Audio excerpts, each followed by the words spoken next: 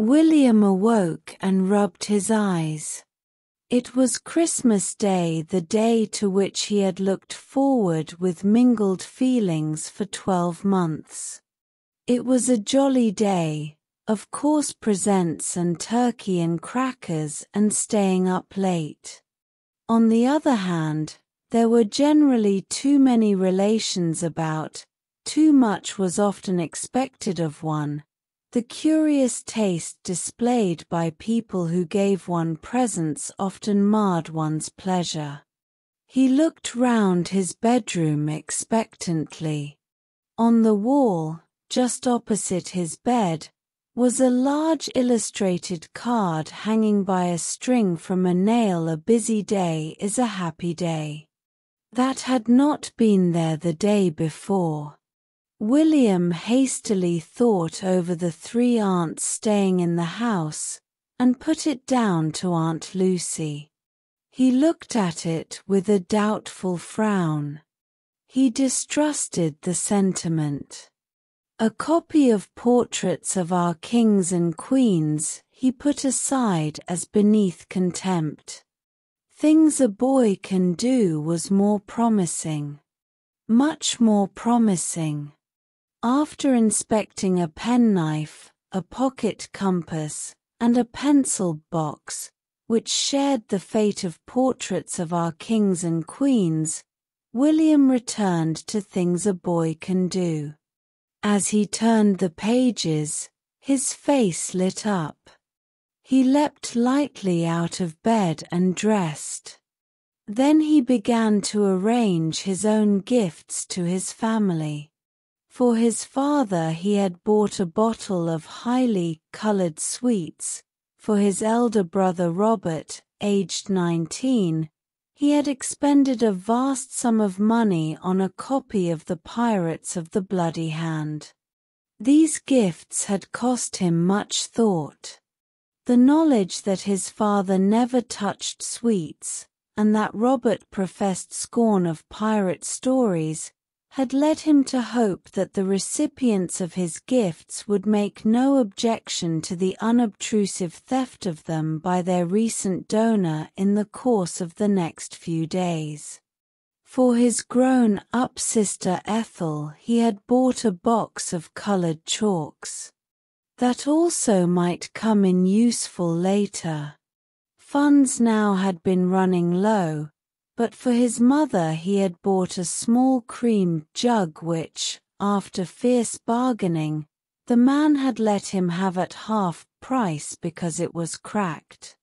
Singing Christians Awake at the top of his lusty young voice, he went along the landing, putting his gifts outside the doors of his family, and pausing to yell Happy Christmas as he did so.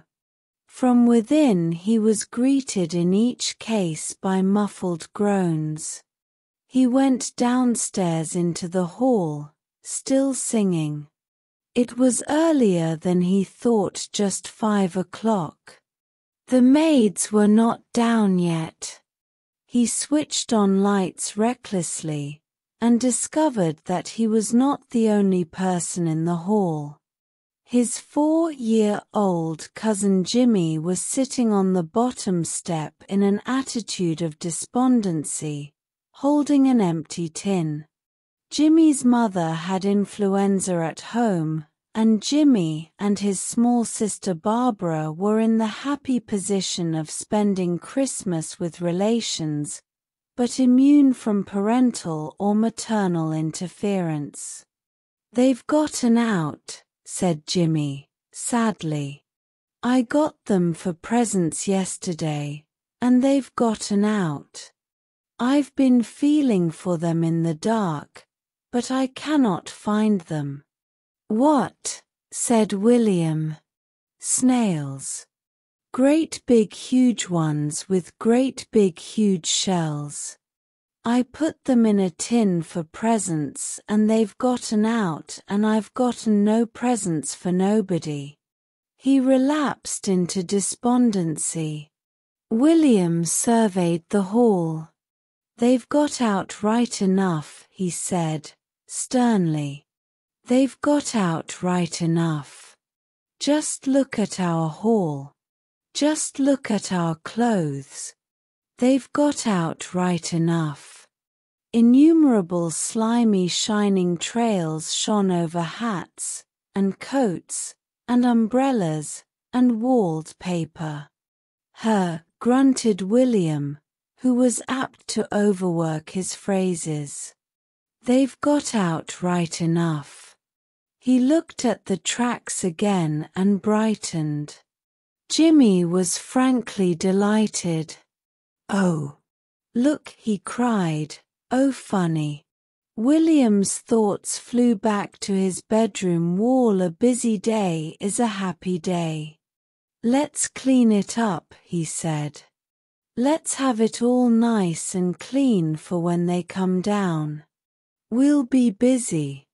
You tell me if you feel happy when we've done.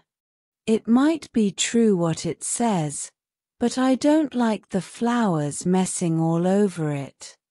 Investigation in the kitchen provided them with a large pail of water and a scrubbing brush each. For a long time they worked in silence. They used plenty of water. When they had finished, the trails were all gone. Each soaked garment on the hat stand was sending a steady drip onto the already flooded floor. The wall paper was sodden. With a feeling of blankness, they realized that there was nothing else to clean. It was Jimmy who conceived the exquisite idea of dipping his brush in the bucket and sprinkling William with water.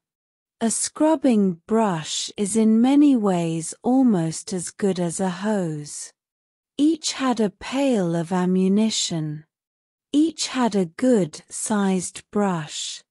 During the next few minutes they experienced purest joy.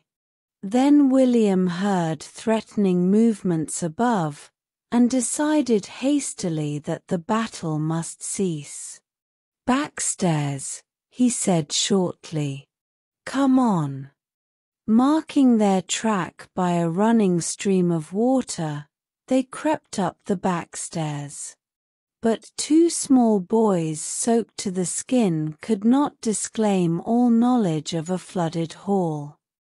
William was calm and collected when confronted with a distracted mother. "We was trying to clean up," he said. "We found all snail marks and we was trying to clean up. We was trying to help. You said so last night, you know, when you was talking to me. You said to help. Well, I thought it was helping to try and clean up. You cannot clean up with water and not get wet, not if you do it properly. You said to try and make Christmas Day happy for other folks and then I'd be happy. Well, I don't know as I'm very happy," he said, bitterly, "but I've been working hard enough since early this morning. I've been working," he went on pathetically. His eye wandered to the notice on his wall. "I've been busy all right, but it doesn't make me happy, not just now," he added, with memories of the rapture of the fight. "That certainly must be repeated sometime. Buckets of water and scrubbing brushes." He wondered he'd never thought of that before. William's mother looked down at his dripping form. "Did you get all that water with just cleaning up the snail marks?" she said. William coughed and cleared his throat. "Well," he said, shyly, "most of it. I think I got most of it. If it wasn't Christmas Day," she went on darkly. William's spirits rose. There was certainly something to be said for Christmas Day. It was decided to hide the traces of the crime as far as possible from William's father. It was felt, and not without reason, that William's father's feelings of respect for the sanctity of Christmas Day might be overcome by his feelings of paternal anger. Half an hour later William, dried, dressed, brushed, and subdued, descended the stairs as the bell sounded in a hall which was bare of hats and coats, and whose floor shone with cleanliness. "And just to think," said William, despondently, "that it's only just got to breakfast time." William's father was at the bottom of the stairs. William's father frankly disliked Christmas Day. "Good morning, William," he said, "and a happy Christmas. And I hope it's not too much to ask of you that on this relation-infested day one's feelings may be harrowed by you as little as possible. And why do they think it necessary to wash the hall floor before breakfast? Heaven only knows." William coughed, a cough meant to be a polite mixture of greeting and deference. William's face was a study in holy innocence. His father glanced at him suspiciously. There were certain expressions of William's that he distrusted. William entered the dining room morosely. Jimmy's sister Barbara, a small bundle of curls and white frills, was already beginning her porridge. "Good morning," she said, politely. "Did you hear me cleaning my teeth?" He crushed her with a glance. He sat eating in silence till everyone had come down, and Aunts Jane, Evangeline, and Lucy were consuming porridge with that mixture of festivity and solemnity that they felt the occasion demanded. Then Jimmy entered, radiant, with a tin in his hand. "Got presents," he said, proudly. "Got presents, lots of presents." He deposited on Barbara's plate a worm which Barbara promptly threw at his face. Jimmy looked at her reproachfully and proceeded to Aunt Evangeline. Aunt Evangeline's gift was a centipede, a live centipede that ran gaily off the tablecloth on to Aunt Evangeline's lap before anyone could stop it. With a yell that sent William's father to the library with his hands to his ears, Aunt Evangeline leapt to her chair and stood with her skirts held to her knees. "Help! Help!" she cried. "The horrible boy! Catch it! Kill it!" Jimmy gazed at her in amazement, and Barbara looked with interest at Aunt Evangeline's long expanse of shin. "My legs isn't like your legs," she said pleasantly and conversationally. "My legs is knees." It was some time before order was restored, the centipede killed, and Jimmy's remaining gifts thrown out of the window. William looked across the table at Jimmy with respect in his eye. Jimmy, in spite of his youth, was an acquaintance worth cultivating. Jimmy was eating porridge unconcernedly.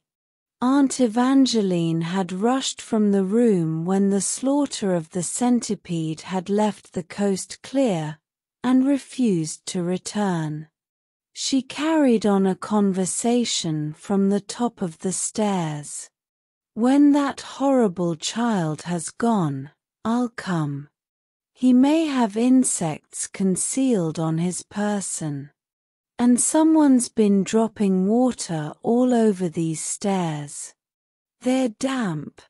"Dear, dear," murmured Aunt Jane, sadly. Jimmy looked up from his porridge. How was I to know she didn't like insects? He said, aggrievedly. I like them. William's mother's despair was only tempered by the fact that this time William was not the culprit. To William also it was a novel sensation. He realized the advantages of a fellow criminal. After breakfast peace reigned. William's father went out for a walk with Robert. The aunts sat round the drawing-room fire talking and knitting. In this consists the whole art and duty of being an aunt. All aunts do knitting. They had made careful inquiries about the time of the service. You needn't worry, had said William's mother. It's at 10:30, and if you go to get ready when the clock in the library strikes 10, it will give you heaps of time. Peace, calm, quiet. Mrs. Brown and Ethel in the kitchen supervising the arrangements for the day. The aunts in the drawing-room discussing over their knitting the terrible way in which their sisters had brought up their children. That, also, is a necessary part of being an aunt. Time slipped by happily and peacefully. Then William's mother came into the drawing-room.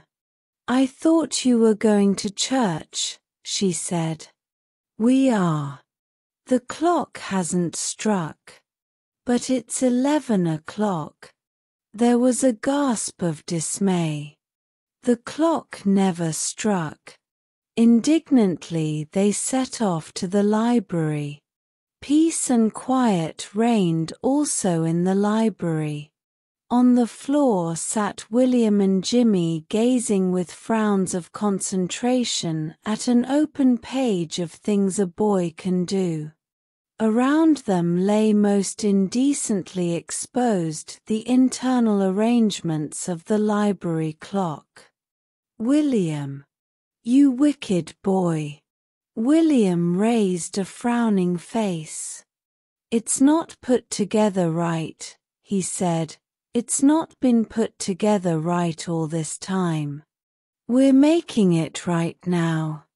It must have wanted mending for ever so long. I don't know how it's been going at all. It's lucky we found it out. It's put together wrong.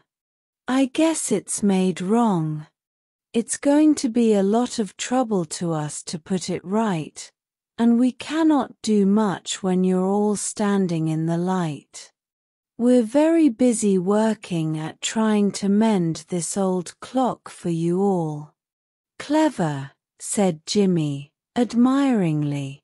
Mending the clock. Clever. William, groaned his mother, you've ruined the clock. What will your father say?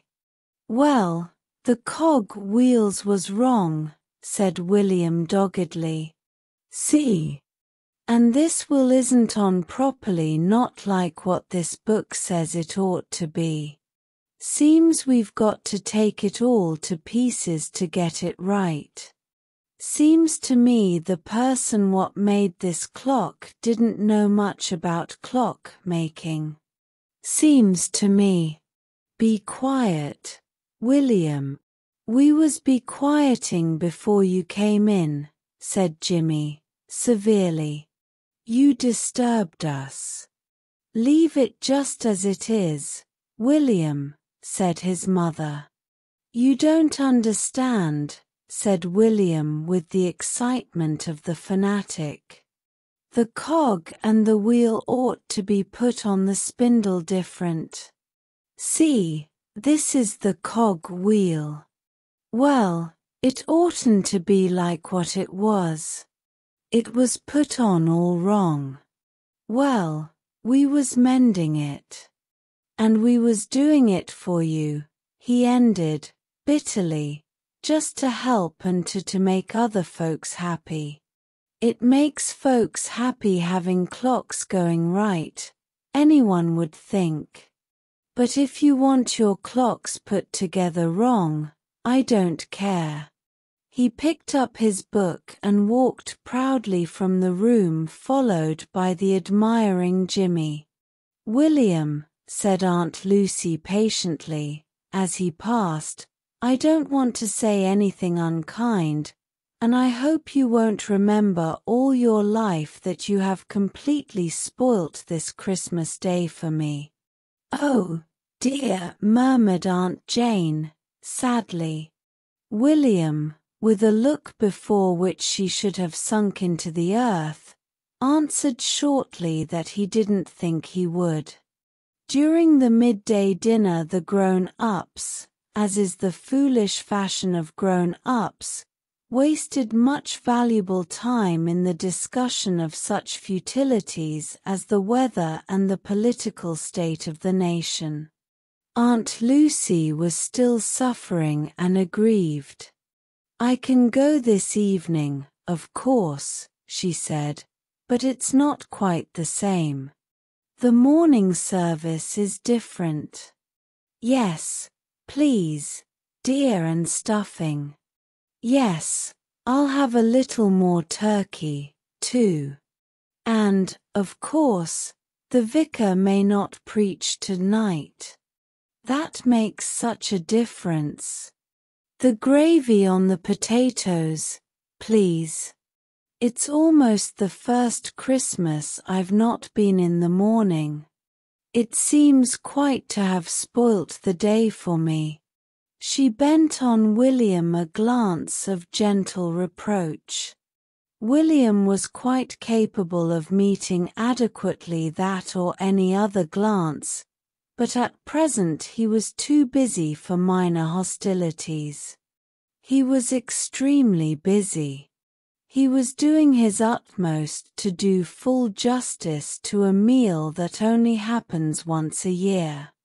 "William," said Barbara pleasantly, "I can dream." "Can you?" He made no answer. "Answer your cousin, William," said his mother. He swallowed, then spoke plaintively. "You always say not to talk with my mouth full," he said. "You could speak when you've finished the mouthful." "No cause I want to fill it again then," said William, firmly. "Dear, dear," murmured Aunt Jane. This was Aunt Jane's usual contribution to any conversation. He looked coldly at the 3 pairs of horrified aunt's eyes around him, then placidly continued his meal. Mrs. Brown hastily changed the subject of conversation. The art of combining the duties of mother and hostess is sometimes a difficult one. Christmas afternoon is a time of rest. The 3 aunts withdrew from public life. Aunt Lucy found a book of sermons in the library and retired to her bedroom with it. "It's the next best thing, I think," she said with a sad glance at William. William was beginning definitely to dislike Aunt Lucy. "Please, said the cook an hour later, the mincing machines disappeared." "Disappeared?" said William's mother, raising her hand to her head. "Clean gone. How am I to get the supper? You said as how I could get it done this afternoon so as to go to church this evening. I cannot do nothing with the mincing machine gone. I'll come and look." They searched every corner of the kitchen. Then William's mother had an idea. William's mother had not been William's mother for 11 years without learning many things. She went wearily up to William's bedroom. William was sitting on the floor. Open beside him was Things a Boy Can Do. Around him lay various parts of the mincing machine. His face was set and strained in mental and physical effort. He looked up as she entered. "It's a funny kind of mincing machine," he said, crushingly. "It's not got enough parts. It's made wrong. Do you know," she said, slowly, "that we've all been looking for that mincing machine for the last half hour?"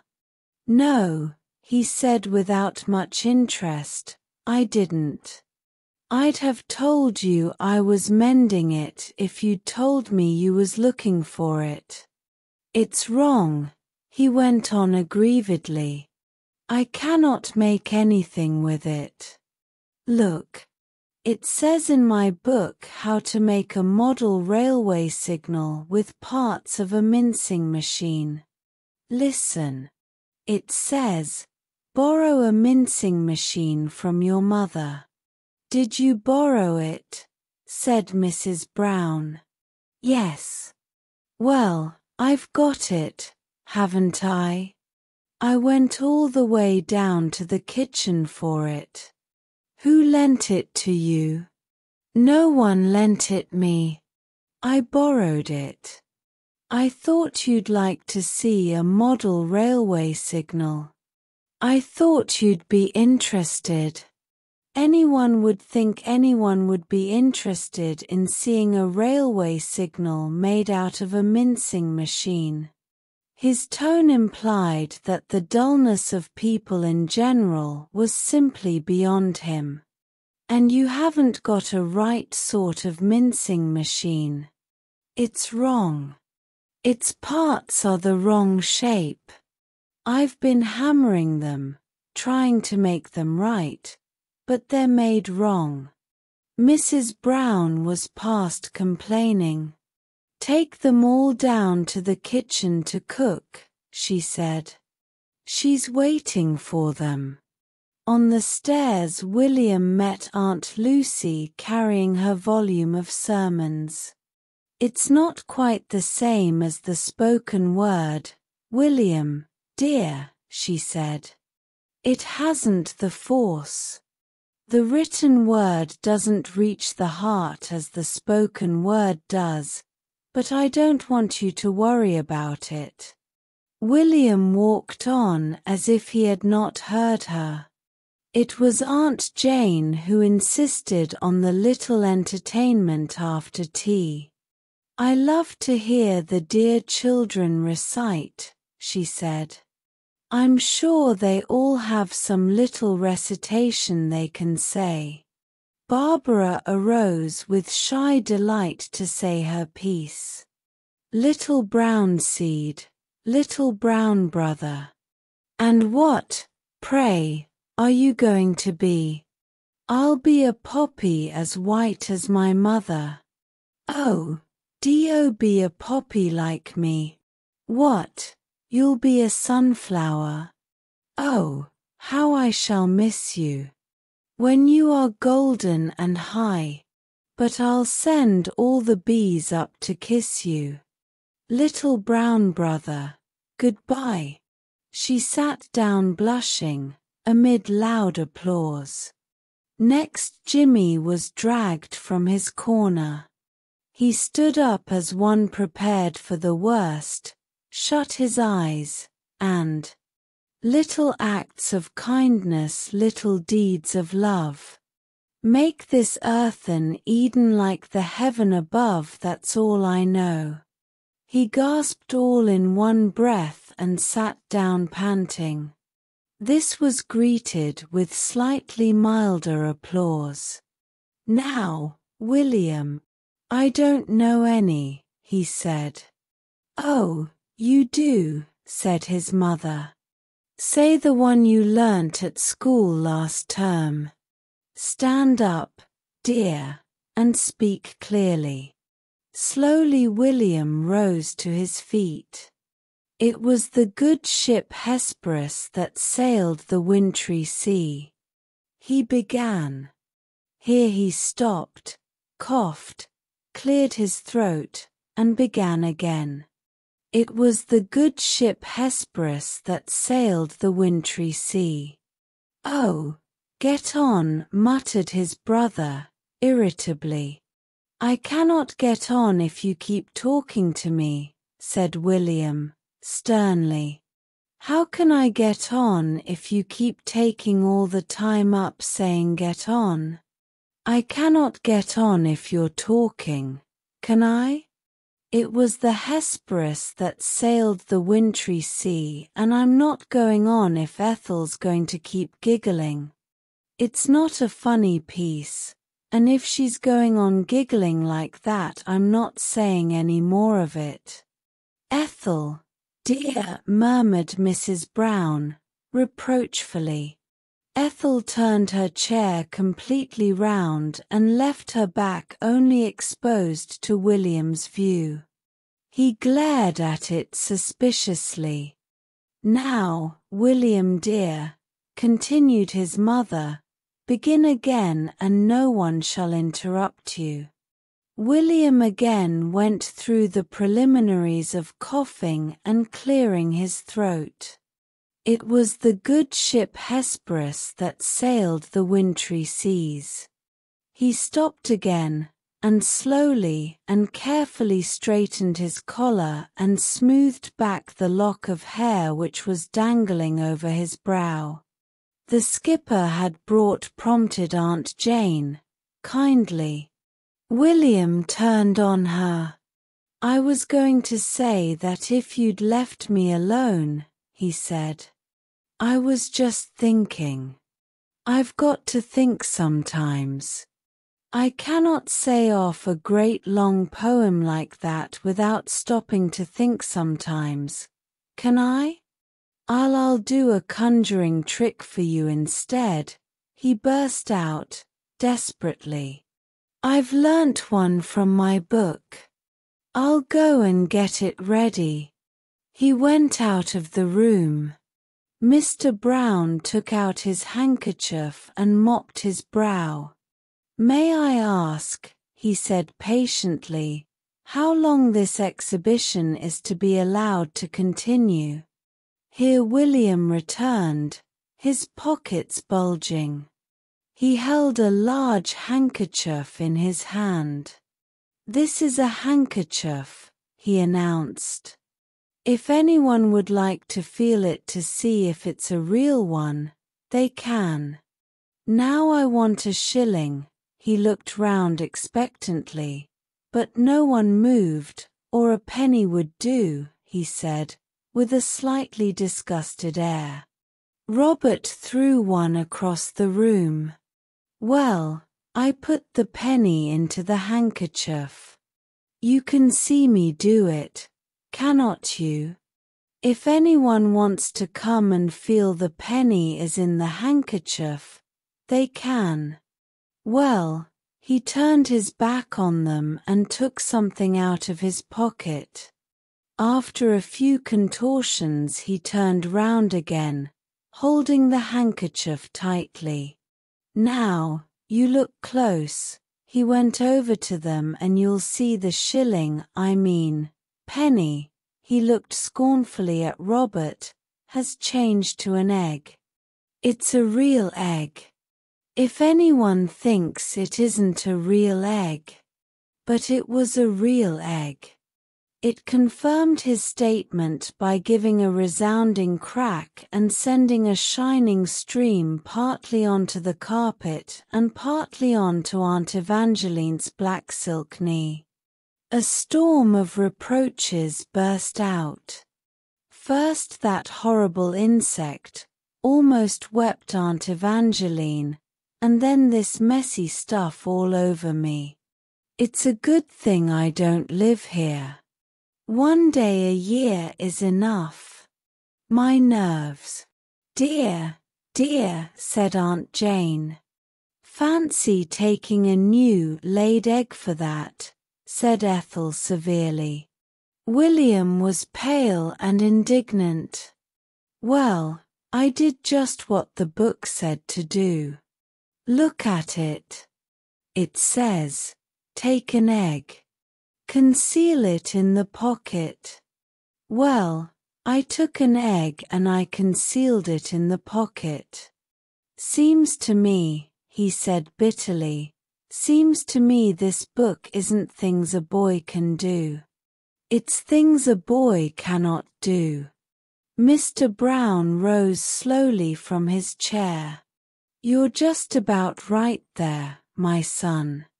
Thank you, he said with elaborate politeness, as he took the book from William's reluctant hands and went over with it to a small cupboard in the wall. In this cupboard reposed an airgun, a bugle, a catapult, and a mouth organ. As he unlocked it to put the book inside, the fleeting glimpse of his confiscated treasures added to the bitterness of William's soul. On Christmas Day, too, while he was still on fire with silent indignation, Aunt Lucy returned from church. The vicar didn't preach, she said. They say that this morning's sermon was beautiful. As I say, I don't want William to reproach himself, but I feel that he has deprived me of a very great treat. Nice William, murmured Jimmy sleepily from his corner. As William undressed that night, his gaze fell upon the flower-decorated motto, "A busy day is a happy day." It's a story, he said, indignantly. It's just a wicked old story. Rice mold, said the little girl next door bitterly. Rice mold. Rice mold. Every single day. I hate it, don't you? She turned gloomy blue eyes upon William, who was perched perilously on the ivy-covered wall. William considered thoughtfully. Don't know, he said. I just eat it. I never thought about it. It's hateful, just hateful. Ooh, I've had it at dinner and I'll have it at supper, bet you anything. I say, you are going to have a party tonight, aren't you? William nodded carelessly. Are you going to be there? Me, ejaculated William in a tone of amused surprise. I should think so. You don't think they could have it without me, do you? Huh. Not much. She gazed at him enviously. You are lucky. I expect you'll have a lovely supper, not rice mold, bitterly. Rather, said William with an air of superiority. What are you going to have to eat at your party? Oh, everything, said William vaguely. Cream milk pudding? Heaps of it, buckets of it. The little girl next door clasped her hands. Oh, just think of it. You're eating cream milk pudding and me eating rice mold. It is impossible to convey in print the intense scorn and hatred which the little girl next door could compress into the 2 syllables. Here an idea struck William. What time do you have supper? 7. Well, now, if you'll be in your summer house at past, I'll bring you some cream milk pudding. Truly I will. The little girl's face beamed with pleasure. Will you? Will you really? You won't forget? Not me. I'll be there. I'll slip away from our show on the quiet with it. Oh, how lovely. I'll be thinking of it every minute. Don't forget. Goodbye. She blew him a kiss and flitted daintily into the house. William blushed furiously at the blown kiss and descended from his precarious perch. He went to the library where his grown-up sister Ethel and his elder brother Robert were standing on ladders at opposite ends of the room, engaged in hanging up festoons of ivy and holly across the wall. There was to be dancing in the library after supper. William's mother watched them from a safe position on the floor. "Look here, Mother," began William. "Am I or am I not coming to the party tonight?" William's mother sighed. "For goodness sake, William, don't open that discussion again. For the 10th time today, you are not." "But why not?" he persisted. "I only want to know why not. That's all I want to know. It looks a bit funny, doesn't it, to give a party and leave out your only son, at least," with a glance at Robert, and a slight concession to accuracy to leave out one of your only 2 sons. "It looks a bit queer, surely." "That's all I'm thinking of how it will look." "A bit higher your end," said Ethel. "Yes, that's better," said William's mother. "It's a young folks' party," went on William, warming to his subject. "I heard you tell Aunt Jane it was a young folks' party." "Well, I'm young, aren't I? I'm 11. Do you want me any younger? You aren't ashamed of folks seeing me, are you? I'm not deformed or anything." "That's right. Put the nail in there, Ethel. Just a bit higher. That's right. Perhaps you're afraid of what I'll eat," went on William bitterly. "Well, everyone eats, don't they? They've got to live. And you've got things for them to eat tonight. You don't grudge me just a bit of supper, do you? You'd think it was less trouble for me to have my bit of supper with you all, than in a separate room. That's all I'm thinking of the trouble." William's sister turned round on her ladder and faced the room. "Cannot anyone," she said desperately, "stop that child talking?"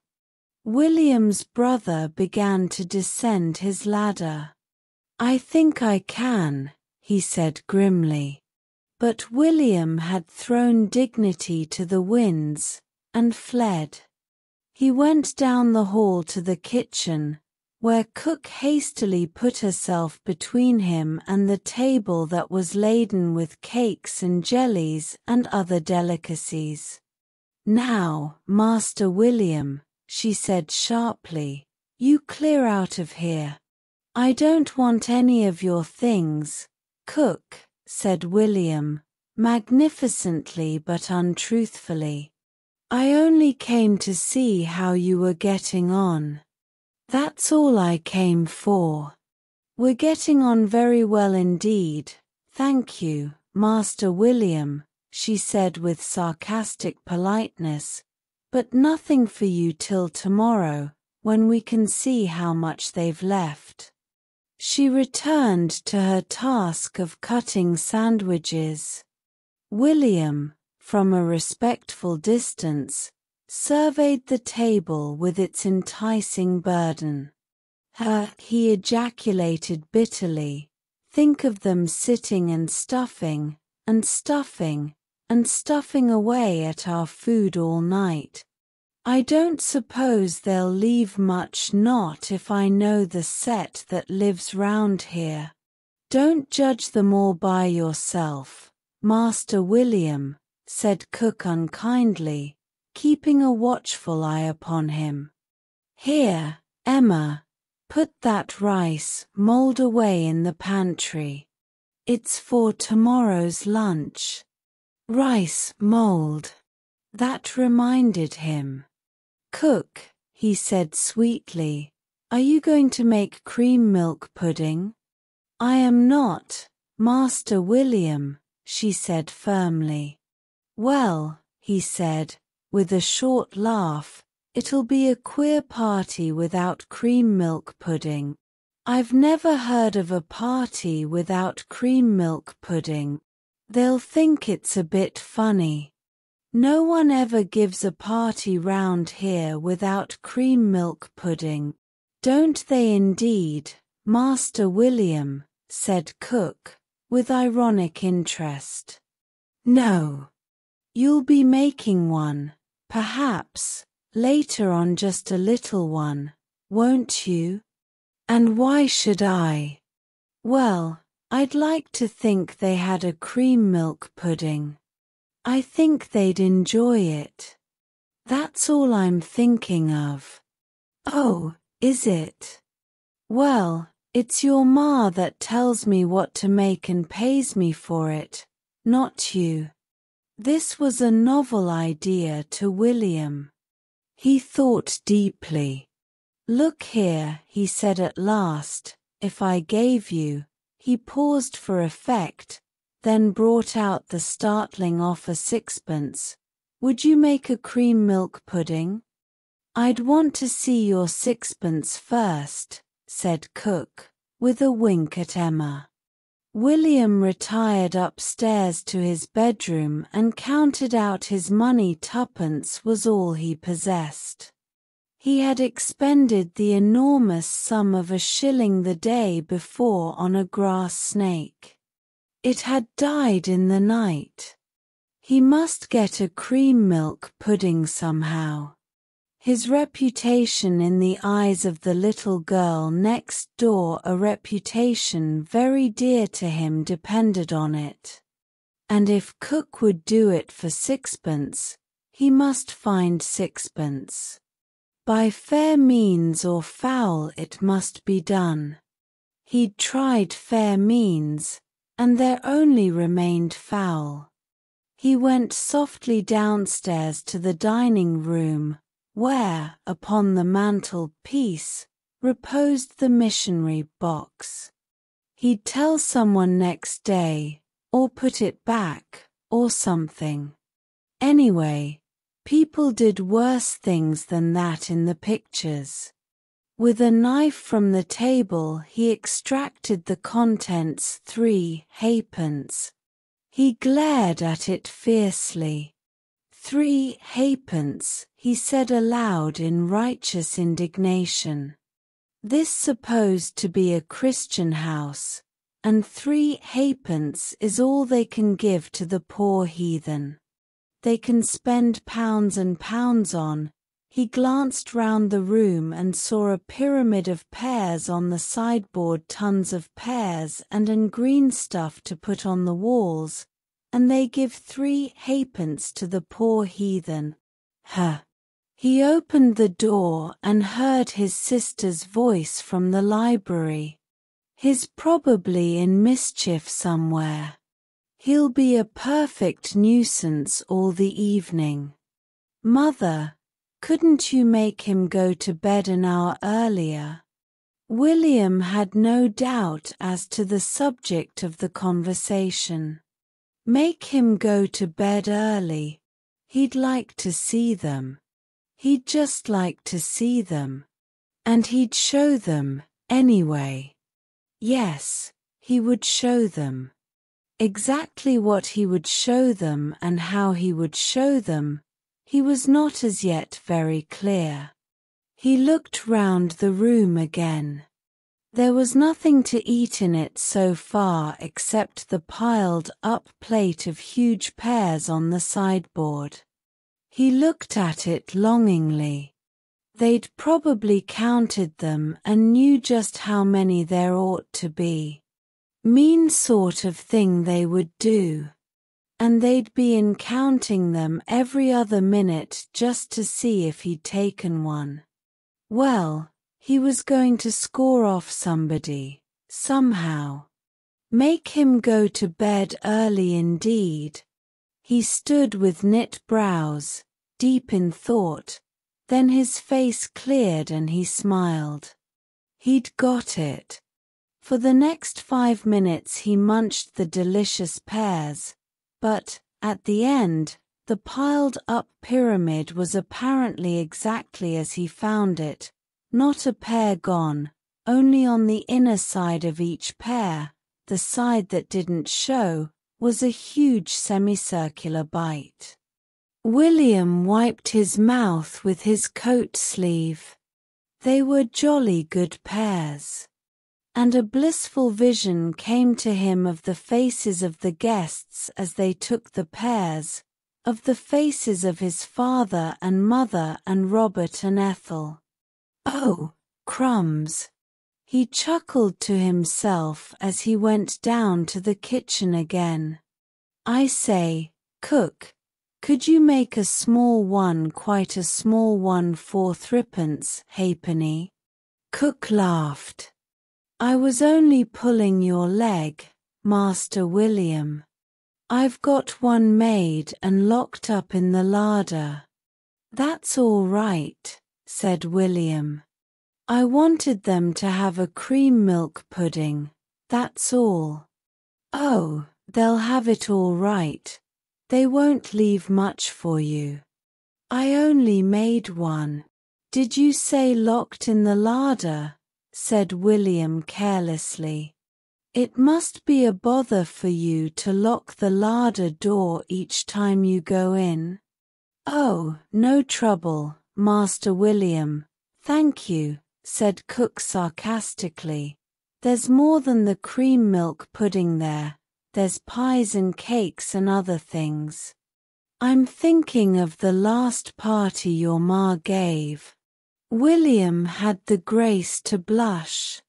On that occasion William and a friend had spent the hour before supper in the larder, and supper had to be postponed while fresh provisions were beaten up from any and every quarter. William had passed a troubled night and spent the next day in bed. Oh, then. That was a long time ago. I was only a kid then. Grunted Cook. Then, relenting, well, if there's any cream milk pudding left I'll bring it up to you in bed. Now that's a promise. Here, Emma, put these sandwiches in the larder. Here's the key. Now mind you lock it after you. Cook. Just come here for a minute.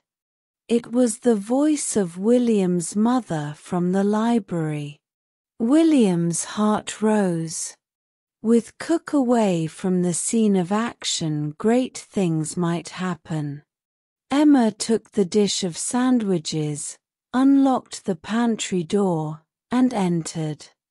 There was a crash of crockery from the back kitchen. Emma fled out, leaving the door unlocked. After she had picked up several broken plates, which had unaccountably slipped from the shelves, she returned and locked the pantry door. William, in the darkness within, heaved a sigh of relief. He was in, anyway. How he was going to get out he wasn't quite sure. He stood for a few minutes in rapt admiration of his own cleverness. He'd scored off Cook. Crumbs. He'd scored off Cook. So far, at any rate. The first thing to do was to find the cream milk pudding. He found it at last and sat down with it on the bread pan to consider his next step. Suddenly he became aware of 2 green eyes staring at him in the darkness. The cat was in too. Crumbs. The cat was in too. The cat, recognizing its old enemy, set up a vindictive wail. William grew cold with fright. The rotten old cat was going to give the show away. Here, Pussy.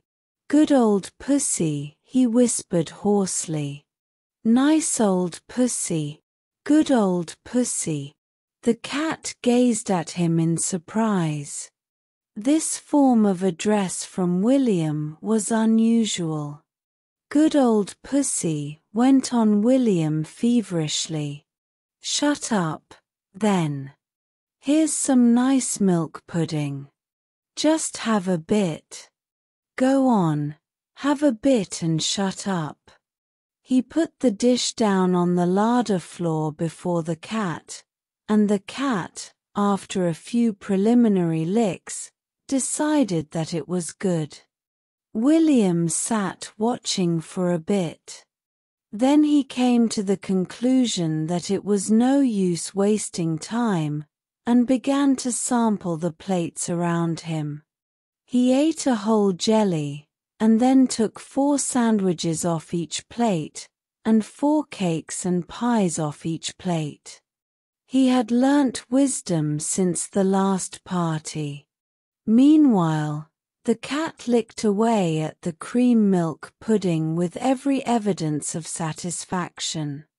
It even began to purr, and as its satisfaction increased, so did the purr. It possessed a peculiar penetrating purr. "Cook," called out Emma from the kitchen. Cook came out of the library where she was assisting with the festoon hanging. "What's the matter?" "There's a funny buzzing noise in the larder." "Well, go in and see what it is. It's probably a wasp, that's all." Emma approached with the key, and William, clasping the milk pudding to his bosom, withdrew behind the door, slipping off his shoes in readiness for action. "Poor puss," said Emma, opening the door and meeting the cat's green gaze. "Did it get shut up in the nasty dark larder, then? Who did it, then?" She was bending down with her back to William, stroking the cat in the doorway. William seized his chance. He dashed past her and up the stairs in stockinged feet like a flash of lightning.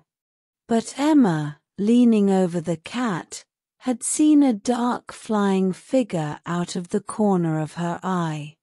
She set up a scream. Out of the library came William's mother, William's sister, William's brother, and Cook. "A burglar in the larder," gasped Emma. "I saw him, I did. Out of the corner of my eye, and when I looked up he wasn't there no more.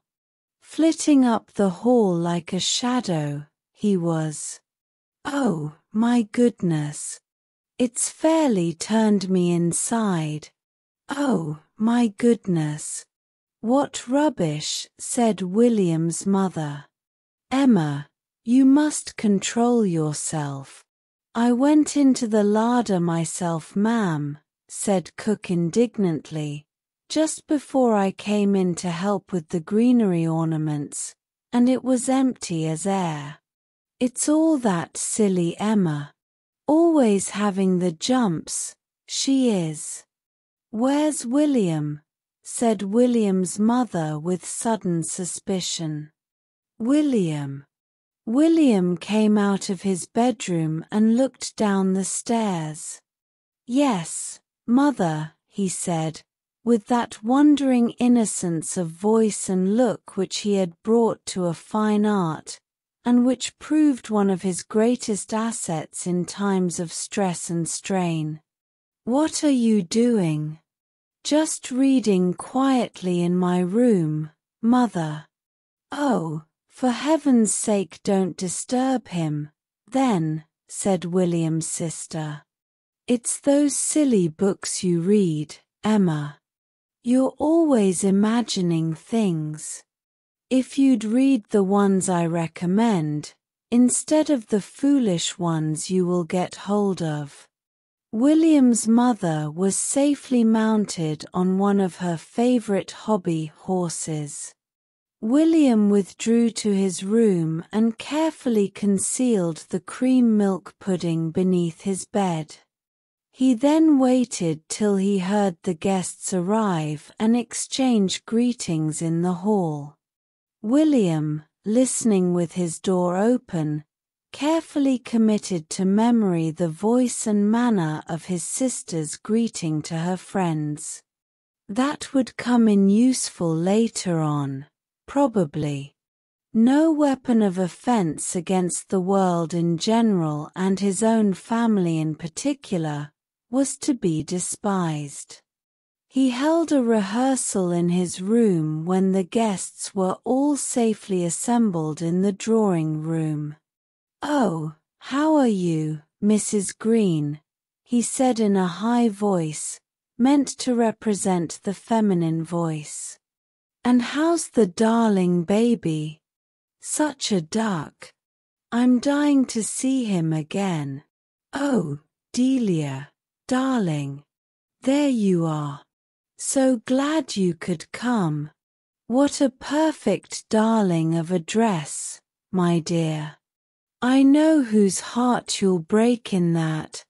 Oh, Mr. Thompson."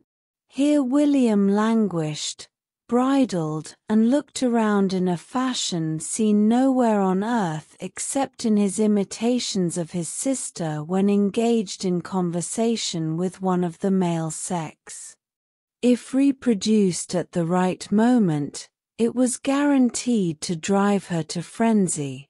"I'm so glad to see you." "Yes, of course I really am. I wouldn't say it if I wasn't." The drawing-room door opened and a chatter of conversation and a rustling of dresses arose from the hall. Oh, crumbs! They were going in to supper. Yes, the dining-room door closed. The coast was clear. William took out the rather battered-looking delicacy from under the bed and considered it thoughtfully. The dish was big and awkwardly shaped. He must find something that would go under his coat better than that.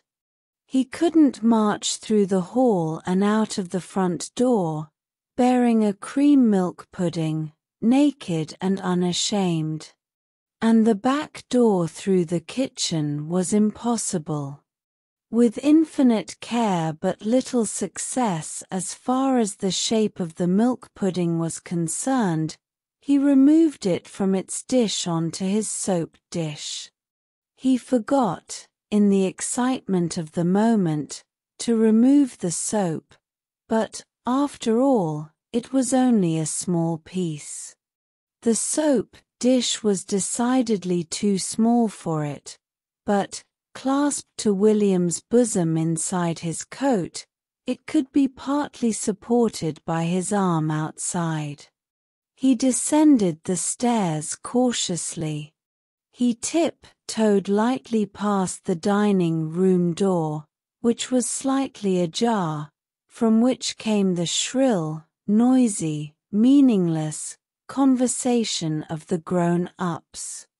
He was just about to open the front door when there came the sound of a key turning in the lock. William's heart sank. He had forgotten the fact that his father generally returned from his office about this time. William's father came into the hall and glanced at his youngest offspring suspiciously. "Hello," he said. "Where are you going?" William cleared his throat nervously. "Me?" he questioned lightly. "Oh, I was just going a little walk up the road before I went to bed. That's all I was going to do, father." Flop. A large segment of the cream milk pudding had disintegrated itself from the fast melting mass, and, evading William's encircling arm, had fallen onto the floor at his feet. With praiseworthy presence of mind, William promptly stepped onto it and covered it with his feet. William's father turned round quickly from the stand where he was replacing his walking stick. What was that? William looked round the hall absently. What, father? William's father now fastened his eyes upon William's person. What have you got under your coat? Where? Said William with apparent surprise. Then, looking down at the damp bulge under his coat, as if he noticed it for the first time, "Oh, that," with a mirthless smile. "Do you mean that?" "Oh, that's just something I'm taking out with me, that's all." Again William's father grunted. "Well," he said, "if you're going for this walk up the road, why on earth don't you go, instead of standing as if you'd lost the use of your feet?"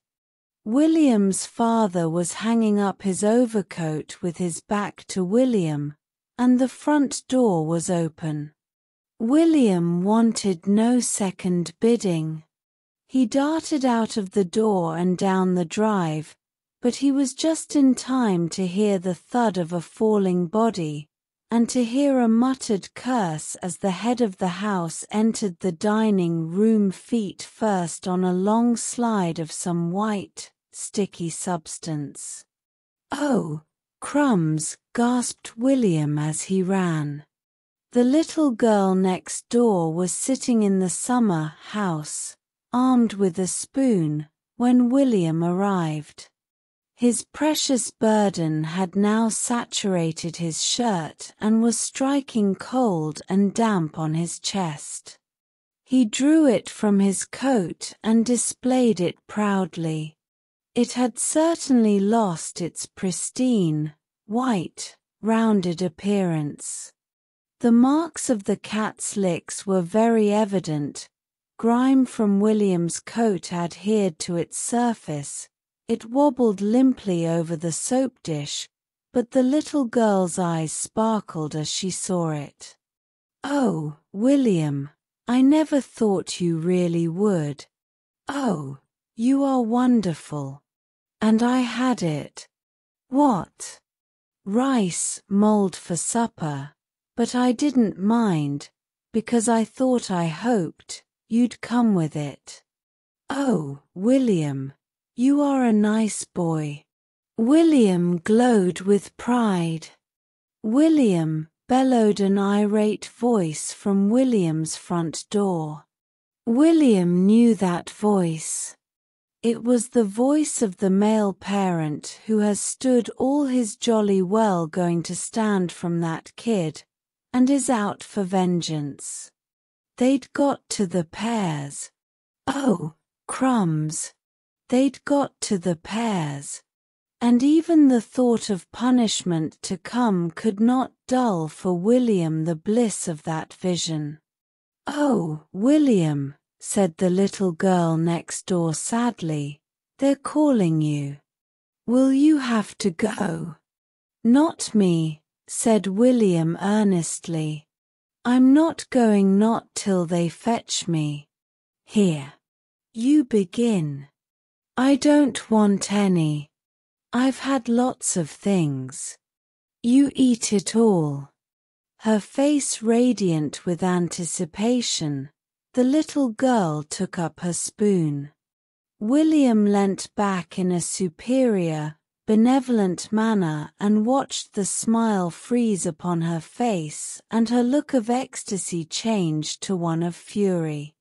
With a horrible suspicion at his heart, he seized the spoon she had dropped and took a mouthful himself.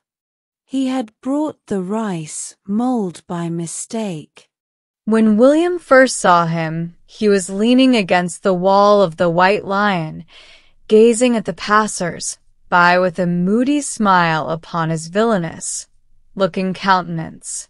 It was evident to any careful observer that he had not confined his attentions to the exterior of the White Lion. William, at whose heels trotted his beloved mongrel, rightly named Jumble, was passing him with a casual glance when something attracted his attention. He stopped and looked back, then, turning round, stood in front of the tall, untidy figure, gazing up at him with frank curiosity. "Who cut them off?" he said at last in an awed whisper. The figure raised his hands and stroked the long hair down the side of his face. "Now you are asking," he said with a grin. "Well, who did?" persisted William. "That would be telling," answered his new friend, moving unsteadily from one foot to the other. "See, you got them cut off in the war," said William firmly. "I didn't. I've been in the war, all right. Strike me pink, I've been in the war, and that's the truth. But I didn't get them cut off in the war. Well, I'll stop kidding you. I'll tell you straight. I never had none. No." William stood on tiptoe to peer under the untidy hair at the small apertures that in his strange new friend took the place of ears. Admiration shone in William's eyes. "Was you born without them?" he said enviously. His friend nodded. "No, don't you go talking about it," he went on modestly, though seeming to bask in the sun of William's evident awe and respect. "I don't want all folks knowing about it. See? It kind of marks a man, this here sort of thing. See? Makes him too easy to track, like. That's why I grow me hair long. See? Here, have a drink." He put his head inside the window of the White Lion and roared out, "Bottle of lemonade for the young gent." William followed him to a small table in the little sunny porch, and his heart swelled with pride as he sat and drank his beverage with a manly air. His friend, who said his name was Mr. Blank, showed a most flattering interest in him. He elicited from him the whereabouts of his house and the number of his family, a description of the door and window fastenings, of the dining room silver and his mother's jewelry. William, his eyes fixed with a fascinated stare upon Mr. Blank's ears, gave the required information readily, glad to be able in any way to interest this intriguing and mysterious being. "Tell me about the war," said William at last. "It were all right while it lasted," said Mr. Blank with a sigh. "It were all right, but I suppose, like most things in this here world, it couldn't last forever. See." William set down the empty glass of lemonade and leant across the table, almost dizzy with the romance of the moment. Had Douglas, had Henry, had Ginger, had any of those boys who sat next him at school and joined in the feeble relaxations provided by the authorities out of school, ever done this, ever sat at a real table outside a real public house drinking lemonade and talking to a man with no ears who'd fought in the war and who looked as if he might have done anything? Jumble, meanwhile, sat and snapped at flies, frankly bored. "Did you," said William in a whisper, "did you ever kill anyone?" Mr. Blank laughed a laugh that made William's blood go cold. "Me kill anyone? Me kill anyone? Hundreds." William breathed a sigh of satisfaction. Here was romance and adventure indeed. "What do you do now the war's over?" Mr. Blank closed one eye. "That would be telling, wouldn't it?" "I'll keep it awfully secret," pleaded William. "I'll never tell anyone." Mr. Blank shook his head. "What you want to know for, anyway?" he said. William answered eagerly. his eyes alight. "'Cause I'd like to do just the same when I grow up." Mr. Blank flung back his head and emitted laugh after laugh of unaffected mirth. "Oh, hell," he said, wiping his eyes. "Oh, strike me pink. That's good, that is. You wait, young gent. You wait till you've grown up and see what you possess to it. Oh, hell." He rose and pulled his cap down over his eyes. "Well, I'll say good day to you, young gent." William looked at him wistfully. "I'd like to see you again, Mr. Blank. I would, honest. Will you be here this afternoon?" "What'd you want to see me again for?" said Mr. Blank suspiciously. "I like you," said William fervently. "I like the way you talk, and I like the things you say, and I want to know about what you do." Mr. Blank was obviously flattered. "I may be round here again this afternoon, though I make no promise. See? I've got to be careful, I have. I've got to be careful who sees me and who hears me and where I go. That's the worst of having no ears." See? William did not see, but he was thrilled to the soul by the mystery. "And you don't tell no one you've seen me nor nothing about me," went on Mr. Blank. Pulling his cap still farther over his head, Mr. Blank set off unsteadily down the road, leaving William to pay for his lemonade with his last penny. He walked home, his heart set firmly on a lawless career of crime. Opposition he expected from his father and mother and Robert and Ethel, but his determination was fixed. He wondered if it would be very painful to have his ears cut off. He entered the dining room with an air of intense mystery, pulling his cap over his eyes and looking round in a threatening manner.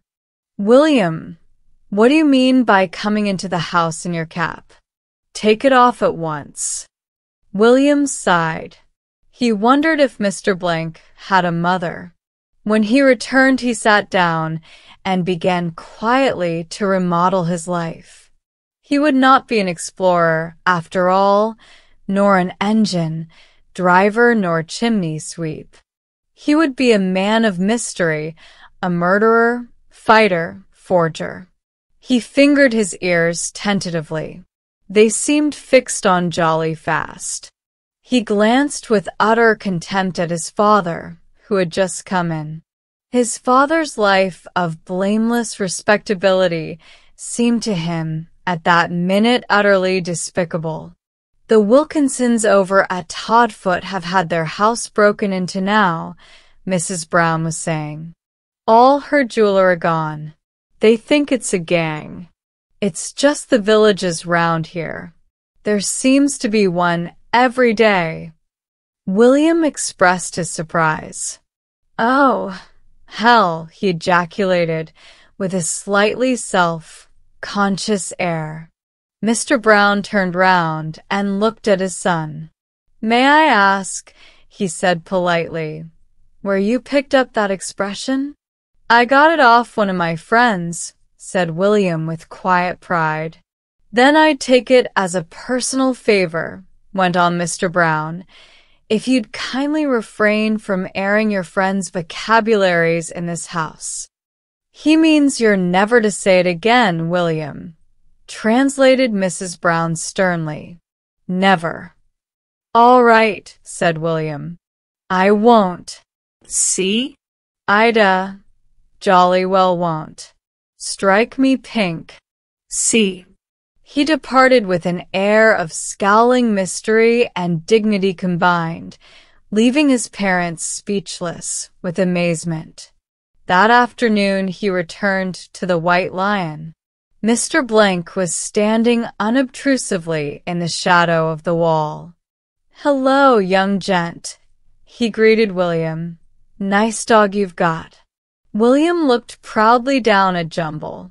"You won't find," he said proudly and with some truth, You won't find another dog like this. Not for miles. Will he be much good as a watchdog now? Asked Mr. Blank carelessly. Good, said William, almost indignant at the question. There isn't any sort of dog he isn't good at. Said Mr. Blank, looking at him thoughtfully. Tell me about things you've done, said William earnestly. Yes, I will, too, said Mr. Blank. But just you tell me first who lives at all these here nice houses and all about them. See? William readily complied, and the strange couple gradually made their way along the road towards William's house. William stopped at the gate and considered deeply.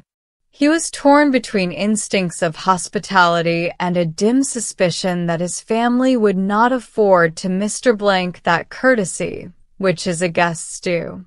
He looked at Mr. Blank's old green, black cap, long, untidy hair, dirty, lined, sly old face, muddy clothes and gaping boots, and decided quite finally that his mother would not allow him in her drawing room. Will you, he said tentatively, will you come round and see our back garden? If we go behind these old bushes and keep close along the wall, no one will see us. To William's relief, Mr. Blank did not seem to resent the suggestion of secrecy. They crept along the wall in silence except for Jumble, who loudly worried Mr. Blank's trailing boot strings as he walked. They reached a part of the back garden that was not visible from the house, and sat down together under a shady tree. Perhaps, began Mr. Blank politely, you could bring a bit o' tea out to me on the quiet like. I'll ask Mother, began William. Oh, no, said Mr. Blank modestly. I don't want to give no one no trouble. Just a slice o' bread, if you can find it, without troubling no one. See, William had a brilliant idea. Let's go across to that window and get in, he said eagerly. That's the library and no one uses it except Father, and he's not until later. Mr. Blank insisted on tying Jumble up, then he swung himself quickly through the window. William gave a gasp of admiration. You did that fine, he said. Again Mr. Blank closed one eye. Not the first time I've got in at a window, young gent, nor the last, I bet. Not by a long way. See. William followed more slowly. His eye gleamed with pride. This hero of romance and adventure was now his guest under his roof. Make yourself quite at home, Mr. Blank, he said with an air of intense politeness. Mr. Blank did. He emptied Mr. Brown's cigar box into his pocket. He drank 3 glasses of Mr. Brown's whiskey and soda. While William's back was turned, he filled his pockets with the silver ornaments from the mantel piece. He began to inspect the drawers in Mr. Brown's desk. Then, William, come to tea. You stay here, whispered William. I'll bring you some. But luck was against him. It was a visitor's tea in the drawing room, and Mrs. de Vere Carter, a neighbor, there in all her glory. She rose from her seat with an ecstatic murmur. Willie, dear child, sweet little soul. With one arm, she crushed the infuriated William against her belt. With the other, she caressed his hair. Then William, in moody silence, sat down in a corner and began to eat bread and butter. Every time he prepared to slip a piece into his pocket, he found his mother's or Mrs. de Vere Carter's eye fixed upon him and hastily began to eat it himself. He sat, miserable and hot, seeing only the heroic figure starving in the next room, and planned a raid on the larder as soon as he could reasonably depart. Every now and then he scowled across at Mrs. de Vere Carter and made a movement with his hands, as though pulling a cap over his eyes. He invested even his eating with an air of dark mystery. Then Robert, his elder brother, came in, followed by a thin, pale man with eye-glasses and long hair. "This is Mr. Lewis, mother," said Robert with an air of pride and triumph. "He's editor of Fiddle Strings." There was an immediate stir and sensation. Robert had often talked of his famous friend. In fact, Robert's family was weary of the sound of his name, but this was the first time Robert had induced him to leave the haunts of his genius to visit the Brown household. Mr. Lewis bowed with a set, stern, self-conscious expression, as though to convey to all that his celebrity was more of a weight than a pleasure to him. Mrs. de Vere Carter bridled and fluttered, for Fiddle Strings had a society column and a page of news of the town, and Mrs. de Vere Carter's greatest ambition was to see her name in print. Mr. Lewis sat back in his chair, took his tea cup as though it were a fresh addition to his responsibilities, and began to talk. He talked apparently without even breathing. He began on the weather, drifted on to art and music, and was just beginning a monologue on the novel, when William rose and crept from the room like a guilty spirit. He found Mr. Blank under the library table, having heard a noise in the kitchen and fearing a visitor. A cigar and a silver snuffer had fallen from his pocket to the floor. He hastily replaced them. William went up and took another look at the wonderful ears, and heaved a sigh of relief. While parted from his strange friend, he had had a horrible suspicion that the whole thing was a dream. "I'll go to the larder and get you something," he said. "You just stay here." "I think, young gent," said Mr. Blank, "I think I'll just go and look round upstairs on the quiet like, and you needn't mention it to no one." "See." Again, he performed the fascinating wink. They crept on tiptoe into the hall, but the drawing-room door was ajar. William's heart stood still. He could hear his mother coming across the room then. She stood in the doorway, her face filled with horror as her eye fell upon Mr. Blank. "William," she said. William's feelings were beyond description. Desperately, he sought for an explanation for his friend's presence. With what pride and coolness had Robert announced his uninvited guest. William determined to try it, at any rate. He advanced boldly into the drawing-room. "This is Mr. Blank, mother," he announced jauntily. "He hasn't got no ears." Mr. Blank stood in the background, awaiting developments. Flight was now impossible. The announcement fell flat. There was nothing but horror upon the 5 silent faces that confronted William. He made a last desperate effort. "He's been in the war," he pleaded. "He's killed folks." Then the unexpected happened. Mrs. de Vere Carter rose with a smile of welcome. In her mind's eye she saw the touching story already in print. The tattered hero, the gracious lady, the age of democracy. The stage was laid, and that dark, pale young man had only to watch and listen. "Ah, one of our dear heroes. My poor, brave man. A cup of tea, my dear," turning to William's thunderstruck mother. "And he may sit down, may he not?" She kept her face well turned towards the sardonic looking Mr. Lewis. He must not miss a word or gesture. How proud we are to do anything for our dear heroes. Wounded, perhaps? Ah, poor man. She floated across to him with a cup of tea and plied him with bread and butter and cake. William sat down meekly on a chair, looking rather pale. Mr. Blank, whose philosophy was to take the goods the gods gave and not look to the future, began to make a hearty meal. "Are you looking for work, my poor man?"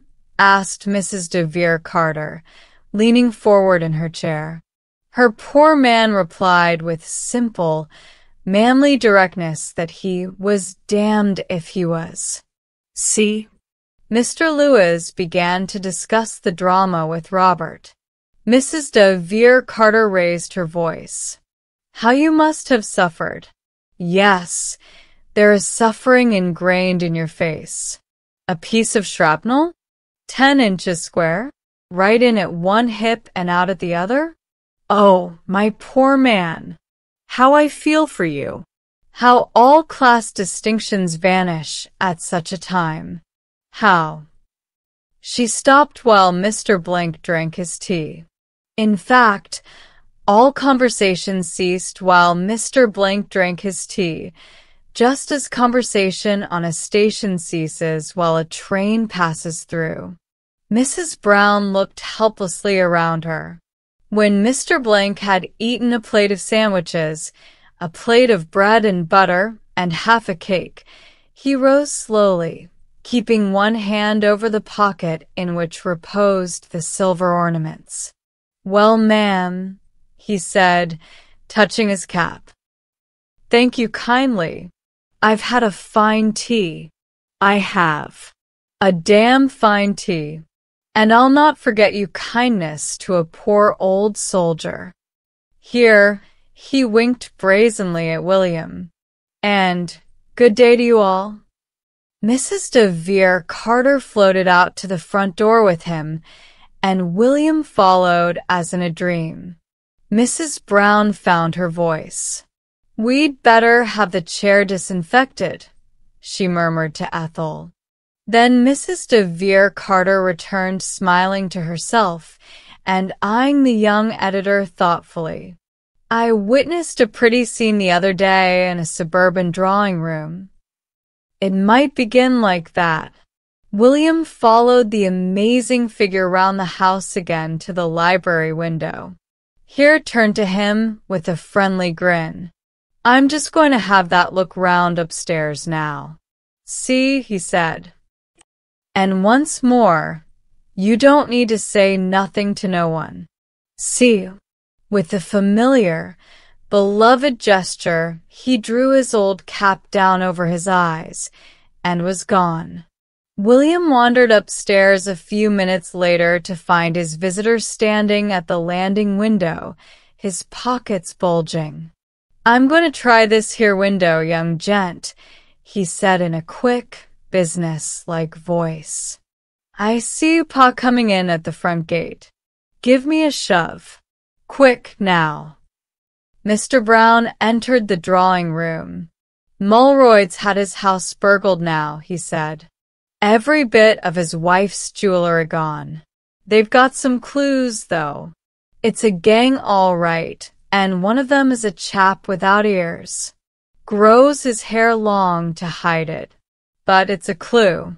The police are hunting for him." He looked in amazement at the horror-stricken faces before him. Mrs. Brown sat down weakly. "Ethel, my smelling salts. They're on the mantelpiece." Robert grew pale. "Good Lord, my silver cricket cup," he gasped, racing upstairs. The landing window had been too small and Mr. Blank too big, though William did his best. There came to the astounded listeners the sound of a fierce scuffle. Then Robert descended, his hair rumpled and his tie awry, holding William by the arm. William looked pale and apprehensive. He was there, panted Robert, just getting out of the window. He chucked the things out of his pockets and got away. I couldn't stop him. And William was there. William's face assumed the expression of one who is prepared for the worst. The brave little chap, struggling with him, trying to pull him back from the window, all by himself. I wasn't, cried William excitedly. I was helping him. He's my friend. But they heard not a word. They crowded round him, praised him, shook hands with him, asked if he was hurt. Mrs. de Vere Carter kept up one perpetual scream of delight and congratulation. The dear boy, the little pet, how brave, what courage, what an example to us all. And the horrid, wretched man, posing as a hero, getting himself into the sweet child's confidence. Are you hurt, my precious? Did the nasty man hurt you? You darling boy. When the noise had somewhat subsided, Mr. Brown came forward and laid a hand on William's shoulder. I'm very pleased with you, my boy, he said. You can buy anything you like tomorrow up to 5 shillings. William's bewildered countenance cleared. Thank you, father, he said meekly. A night, said Miss Drew, who was struggling to inspire her class with enthusiasm for Tennyson's Idylls of the King. A knight was a person who spent his time going round succoring the oppressed. Sucking what? Said William, bewildered. Succor means to help. He spent his time helping anyone who was in trouble. How much did he get for it? Asked William. Nothing, of course, said Miss Drew, appalled by the base commercialism of the 20th century. He helped the poor because he loved them, William. He had a lot of adventures and fighting, and he helped beautiful, persecuted girls. William's respect for the knight rose. Of course, said Miss Drew hastily, they needn't necessarily be beautiful, but in most of the stories we have, they were beautiful. Followed some stories of fighting and adventure and the rescuing of beautiful girls. The idea of the thing began to take hold of William's imagination. I say, he said to his chum Ginger after school, that knight thing sounds all right. Sucking, I mean helping people and fighting and all that. I wouldn't mind doing it, and you could be my squire. Yes, said Ginger slowly. I'd thought of doing it, but I'd thought of you being the squire. Well, said William after a pause, let's be squires in turn. You first, he added hastily. What'll you give me if I'm first? Said Ginger, displaying again the base commercialism of his age. William considered.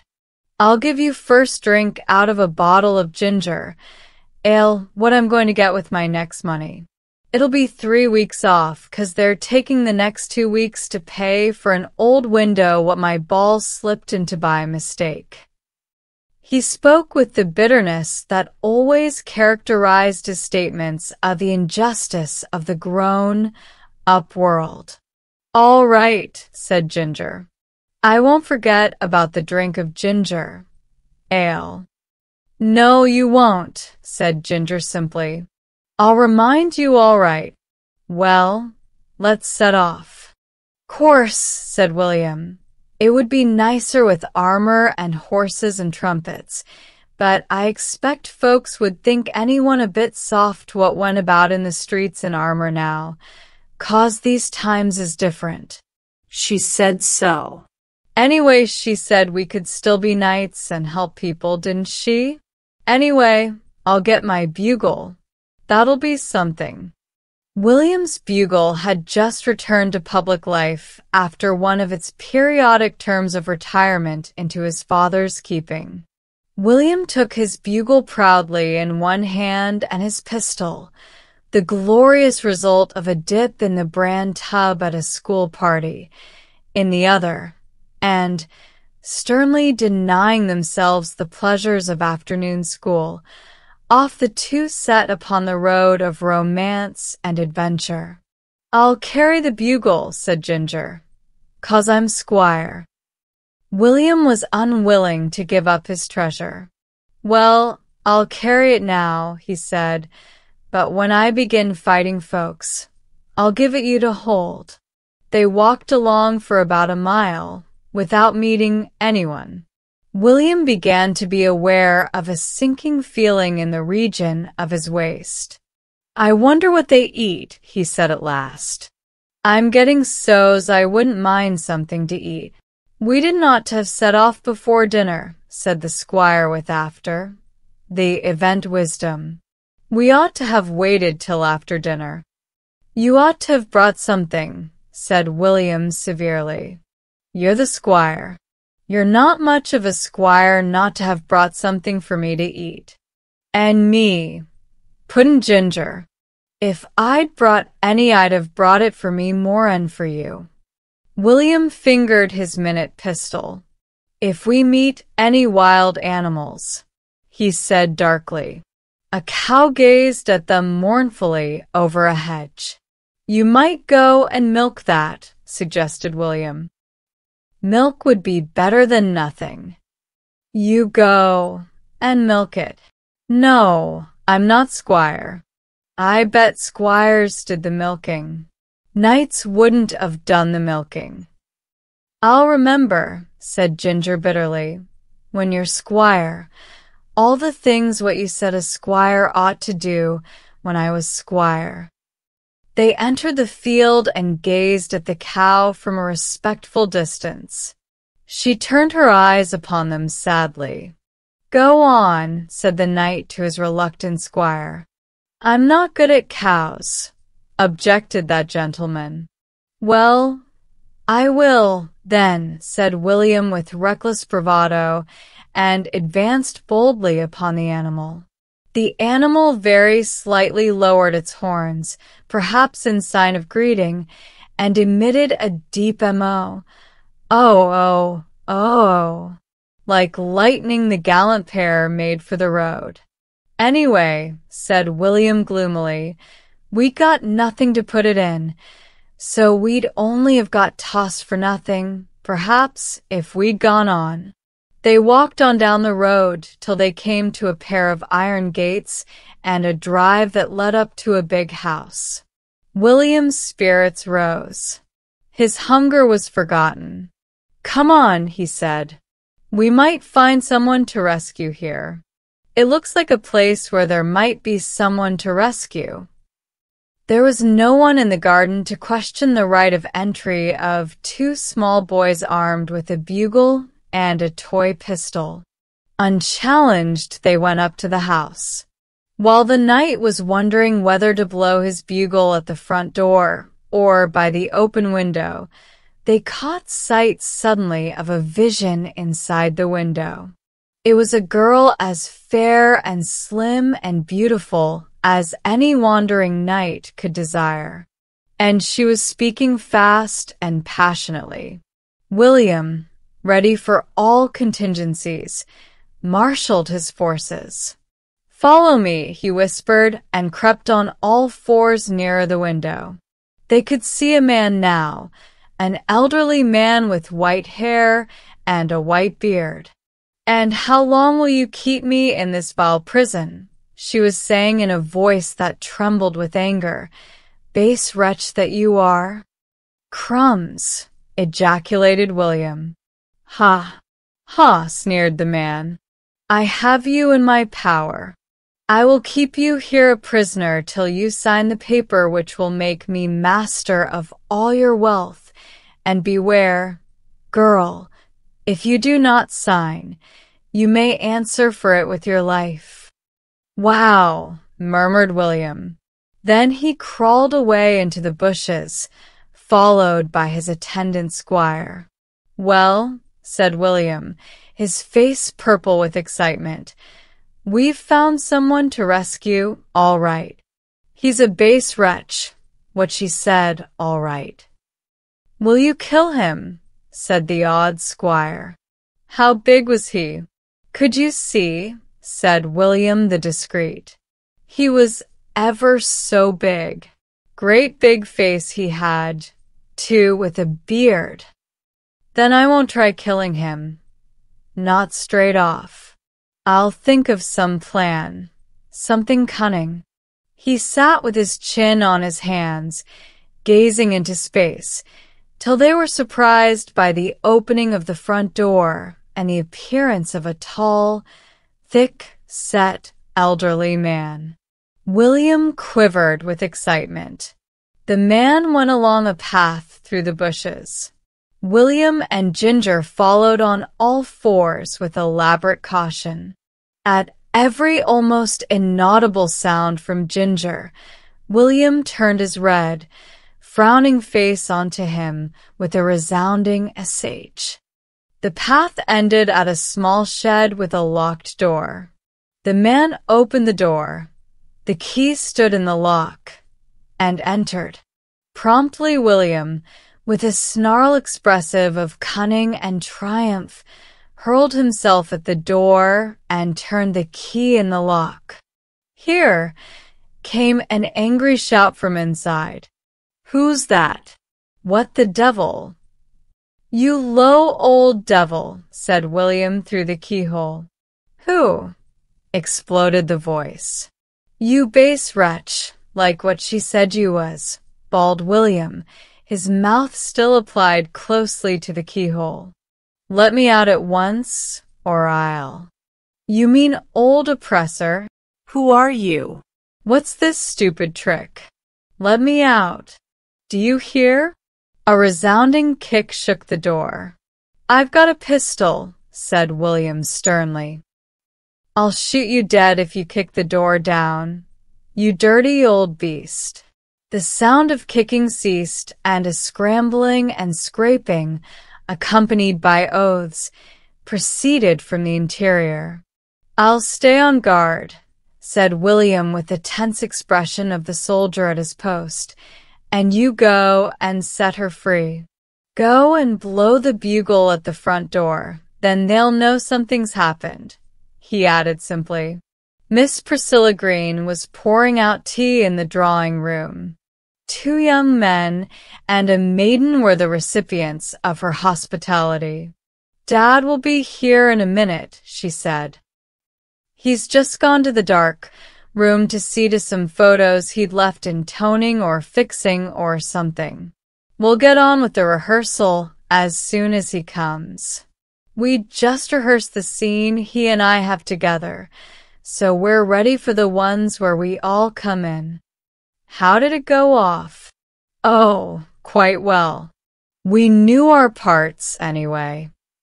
I think the village will enjoy it. Anyway, it's never very critical, is it? And it loves a melodrama." "Yes." "I wonder if Father knows you're here. He said he'd come straight back. Perhaps I'd better go and find him." "Oh, let me go, Miss Green," said one of the youths ardently. "Well, I don't know whether you'd find the place. It's a shed in the garden that he uses. We use half as a dark room and half as a coal cellar. I'll go." He stopped. A nightmare sound, as discordant as it was ear-splitting, filled the room. Miss Green sank back into her chair, suddenly white. One of the young men let a cup of tea fall neatly from his fingers onto the floor and there crash into fragments. The young lady visitor emitted a scream that would have done credit to a factory siren. Then at the open French window appeared a small boy holding a bugle, purple, faced with the effort of his performance. One of the young men was the first to recover speech. He stepped away from the broken crockery on the floor as if to disclaim all responsibility for it and said sternly, "Did you make that horrible noise?" Miss Green began to laugh hysterically. "Do have some tea now you've come," she said to Ginger. Ginger remembered the pangs of hunger, of which excitement had momentarily rendered him oblivious, and, deciding that there was no time like the present, took a cake from the stand and began to consume it in silence. "You'd better be careful," said the young lady to her hostess. "He might have escaped from the asylum. He looks mad." He had a very mad look, I thought, when he was standing at the window. He's evidently hungry anyway. I cannot think why father doesn't come. Here Ginger, fortified by a walnut bun, remembered his mission. "It's all right now," he said. "You can go home." He shut up. Me and William shut him up. "You see," said the young lady with a meaning glance around. "I said he was from the asylum. He looked mad. We'd better humor him and ring up the asylum. Have another cake, darling boy," she said in a tone of honeyed sweetness. Very willing, Ginger selected an ornate pyramid of icing. At this point there came a bellowing and crashing and tramping outside, and Miss Priscilla's father, roaring fury and threats of vengeance, hurled himself into the room. Miss Priscilla's father had made his escape by a small window at the other end of the shed. To do this, he had had to climb over the coals in the dark. His face and hands and clothes and white beard were covered with coal. His eyes gleamed whitely. A disgraceful attack, utterly unprovoked, cowardly rogues. Here he stopped to cough because his mouth was full of coal dust. While he was coughing, William, who had just discovered that his bird had flown, appeared at the window. "He's got out," he said reproachfully. "Look at him. He's got out. And all our trouble for nothing. Why didn't someone stop him getting out?" William and Ginger sat on the railing that separated their houses.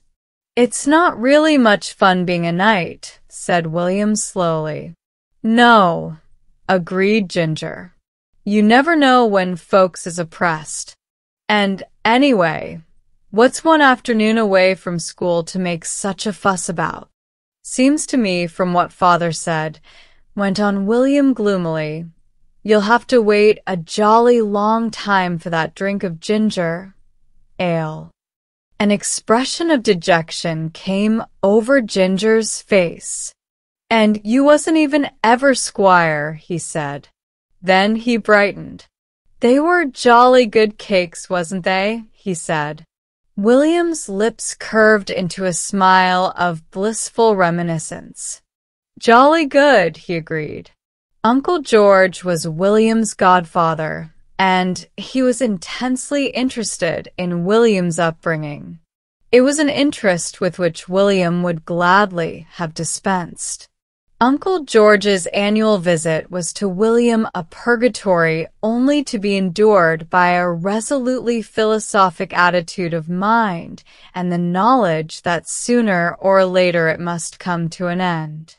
Uncle George had an ideal of what a boy should be, and it was a continual grief to him that William fell so short of this ideal. But he never relinquished his efforts to make William conform to it. His ideal was a gentle boy of exquisite courtesy and of intellectual pursuits. Such a boy he could have loved. It was hard that fate had endowed him with a godson like William. William was neither quiet nor gentle, nor courteous nor intellectual, but William was intensely human. The length of Uncle George's visit this year was beginning to reach the limits of William's patience. He was beginning to feel that sooner or later something must happen. For 5 weeks now he had, reluctantly, accompanied Uncle George upon his morning walk. He had, generally unsuccessfully, tried to maintain that state of absolute quiet that Uncle George's afternoon rest required. He had in the evening listened wearily to Uncle George's stories of his youth. His usual feeling of mild contempt for Uncle George was beginning to give way to one which was much stronger. "Now, William," said Uncle George at breakfast, "I'm afraid it's going to rain today, so we'll do a little work together this morning, shall we?" "Nothing like work, is there? Your arithmetic's a bit shaky, isn't it? We'll rub that up. We love our work, don't we?" William eyed him coldly. "I don't think I'd better get muddling up my school work," he said. "I shouldn't like to be more on than the other boys next term. It wouldn't be fair to them." Uncle George rubbed his hands. "That feeling does you credit, my boy," he said. "But if we go over some of the old work, no harm can be done. History now. There's nothing like history, is there?" William agreed quite heartily that there wasn't. "We'll do some history then," said Uncle George briskly. "The lives of the great. Most inspiring. Better than those terrible things you used to waste your time on, The terrible things had included a trumpet, a beloved motor hooter, and an ingenious instrument very dear to William's soul that reproduced most realistically the sound of 2 cats fighting. These, at Uncle George's request, had been confiscated by William's father. Uncle George had not considered them educational. They also disturbed his afternoon's rest.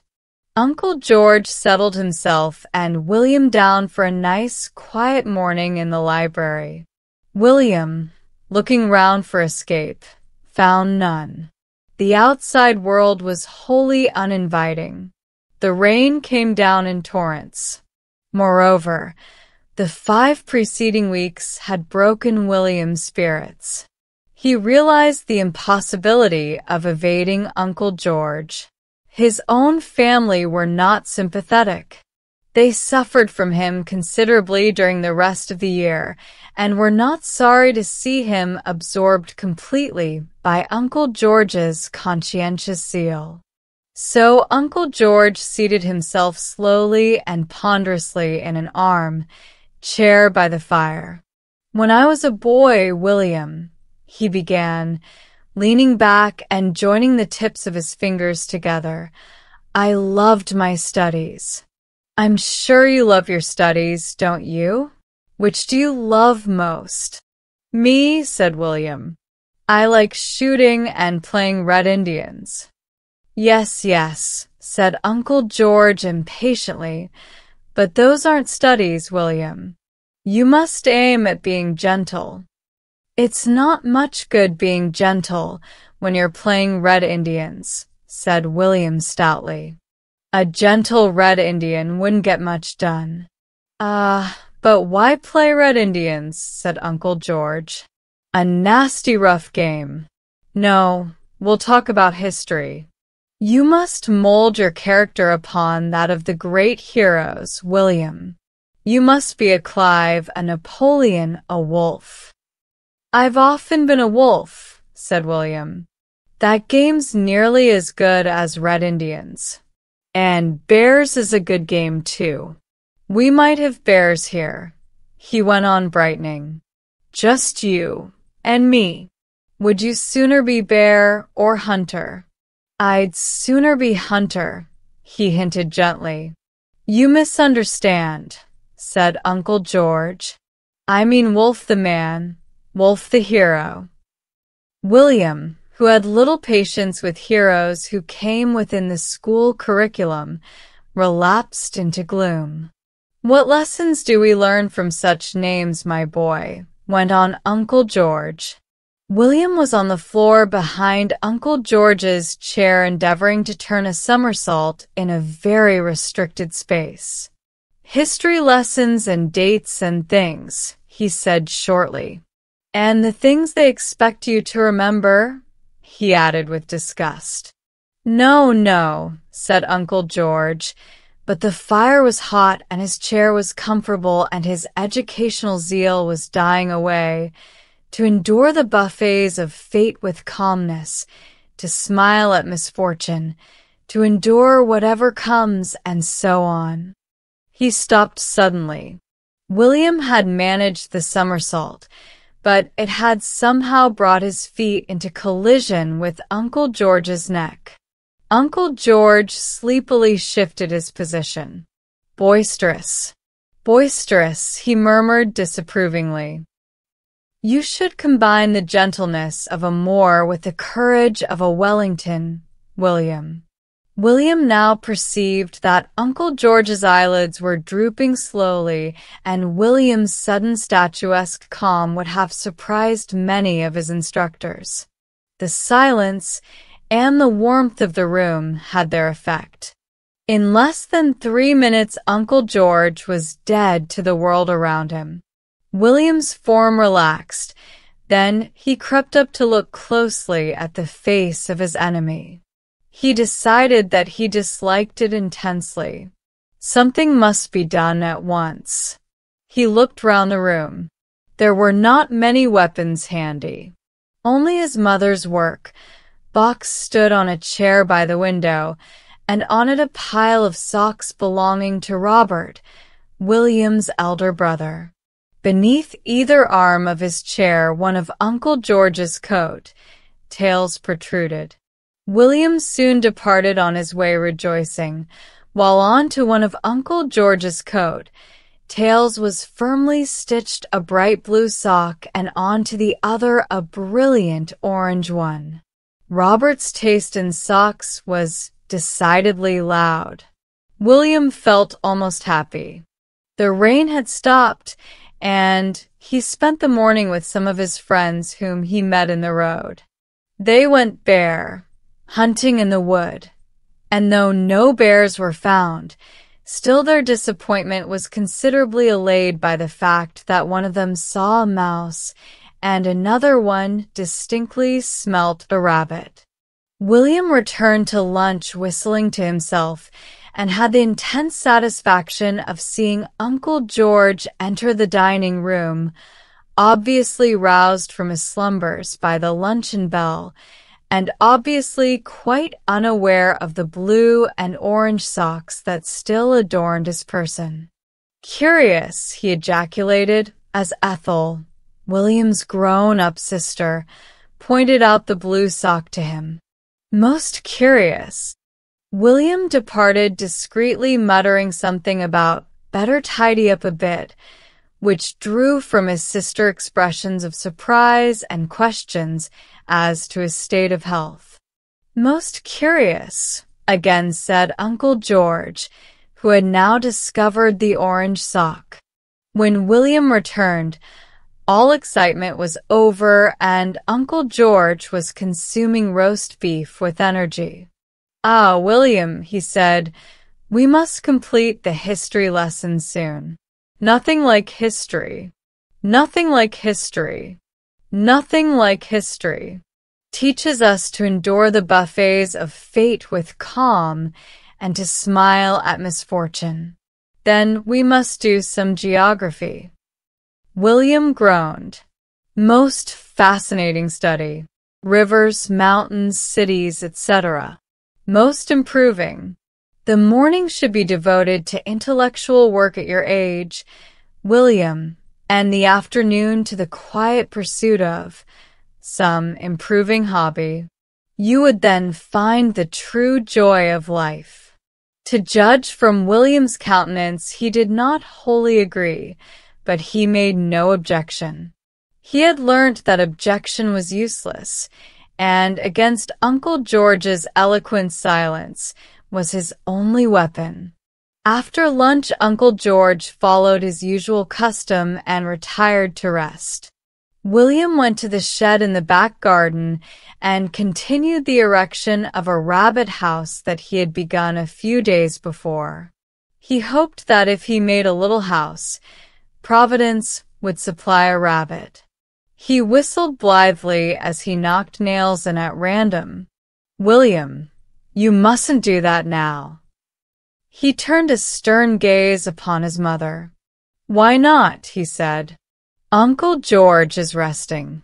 With a crushing glance at her, he strolled away from the shed. Someone had left the lawn-mower in the middle of the lawn. With one of his rare impulses of pure virtue, he determined to be useful. Also, he rather liked mowing the grass. "William, don't do that now," called his sister from the window. "Uncle George is resting." He deliberately drove the mowing machine into the middle of a garden bed and left it there. He was beginning to feel desperate. Then, "What can I do?" he said bitterly to Ethel, who was still at the window. "You'd better find some quiet, improving hobby," she said unkindly as she went away. It is a proof of the utterly broken state of William's spirit that he did actually begin to think of hobbies, but none of those that occurred to him interested him. Stamp collecting, pressed flowers, crest collecting. Ugh. He set off down the road, his hands in his pockets and his brows drawn into a stern frown. He amused himself by imagining Uncle George in various predicaments, lost on a desert island, captured by pirates, or carried off by an eagle. Then something in the window of a house he passed caught his eye, and he stopped suddenly. It was a stuffed bird under a glass case. Now that was something like a hobby, stuffing dead animals. He wouldn't mind having that for a hobby, and it was quite quiet. He could do it while Uncle George was resting, and it must be quite easy.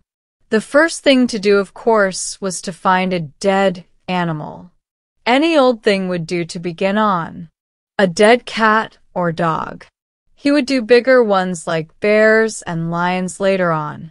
He spent nearly an hour in a fruitless search for a dead cat or dog. He searched the ditches on both sides of the road and several gardens. He began to have a distinct sense of grievance against the race of cats and dogs in general for not dying in his vicinity. At the end of the hour, he found a small dead frog. It was very dry and wrinkled, but it was certainly a dead frog and would do to begin on. He took it home in his pocket. He wondered what they did first in stuffing dead animals. He'd heard something about tanning them, but what was tanning, and how did one get it? Then he remembered suddenly having heard Ethel talk about the tanning in tea. So that was all right. The first thing to do was to get some tea. He went to the drawing room. It was empty, but upon the table near the fire was a tea tray and 2 cups. Evidently his mother and sister had just had tea there. He put the frog at the bottom of a cup and carefully filled the cup with tea from the teapot. Then he left it to soak and went out into the garden. A few minutes later, William's mother entered the drawing room. Uncle George had finished resting and was standing by the mantel, piece with a cup in his hand. "I see you poured out my tea for me," he said, "but rather a curious taste. Doubtless you boil the milk now. Safer, of course. Much safer.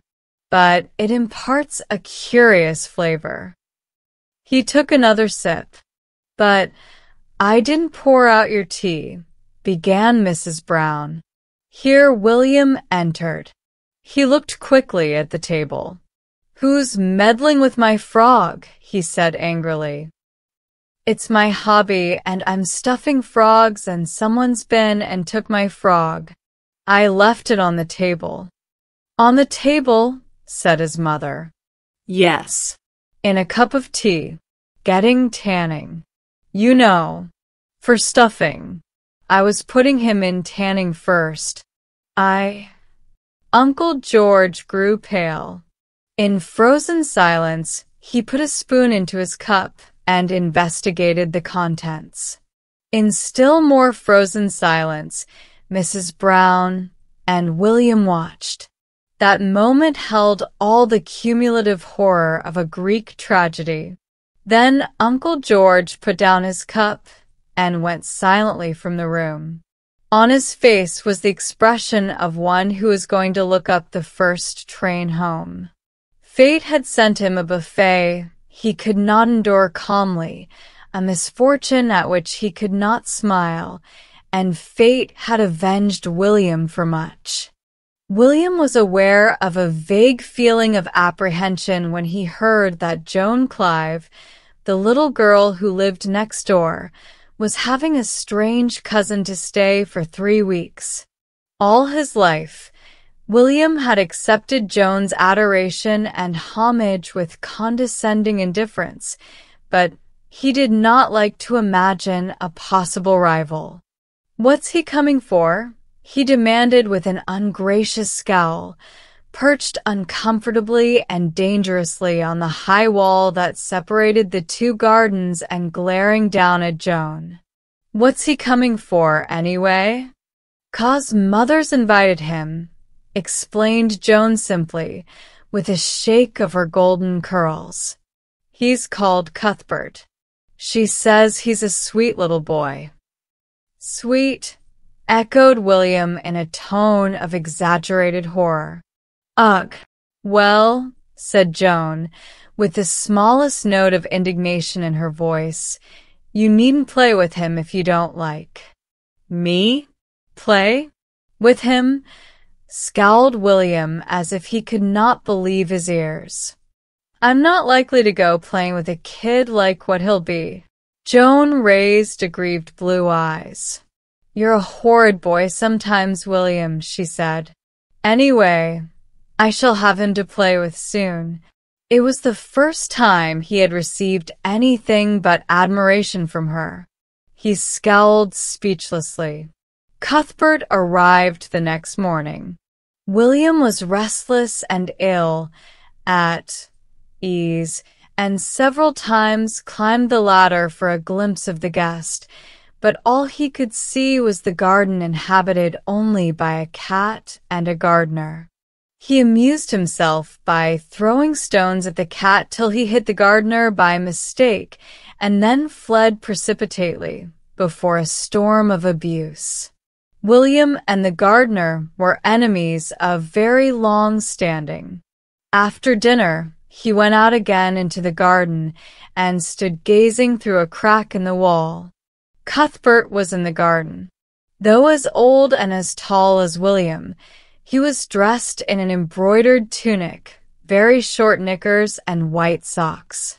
Over his blue eyes his curls were brushed up into a golden halo. He was a picturesque child.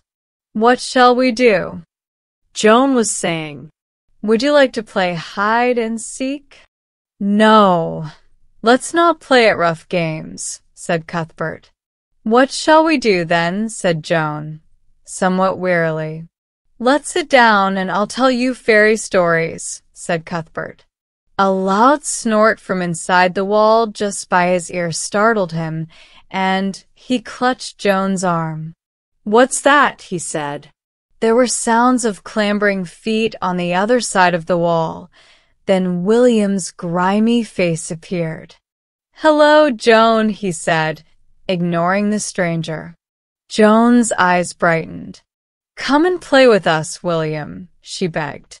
"We don't want dirty little boys," murmured Cuthbert fastidiously.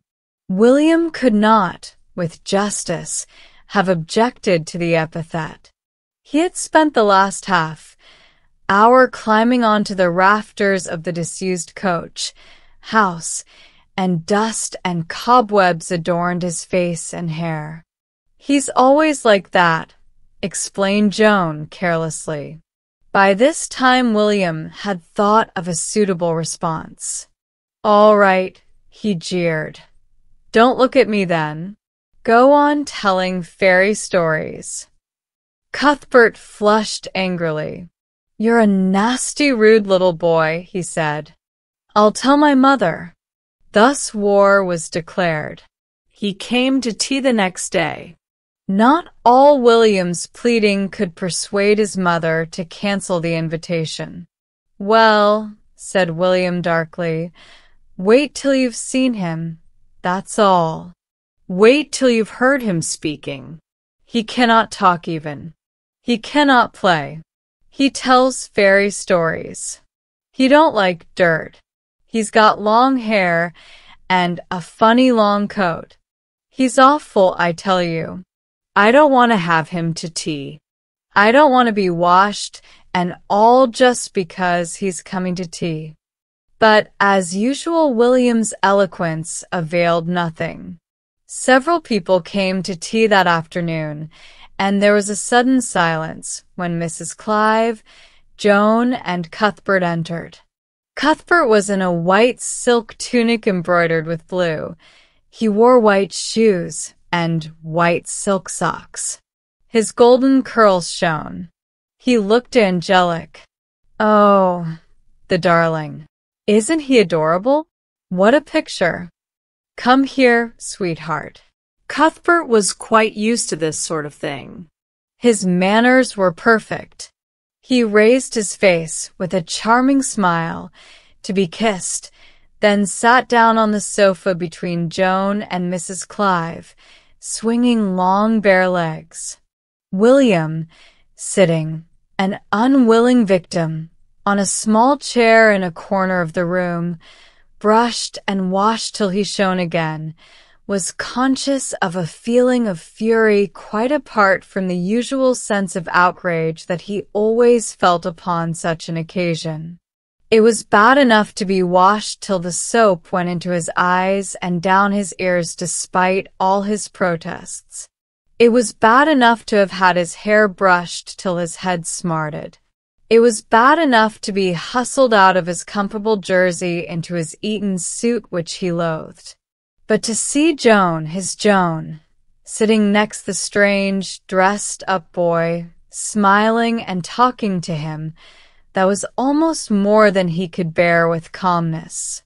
Previously, as has been said, he had received Joan's adoration with coldness, but previously there had been no rival.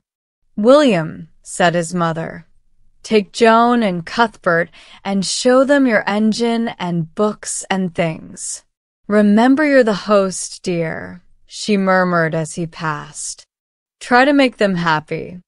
He turned upon her a glance that would have made a stronger woman quail. Silently, he led them up to his playroom.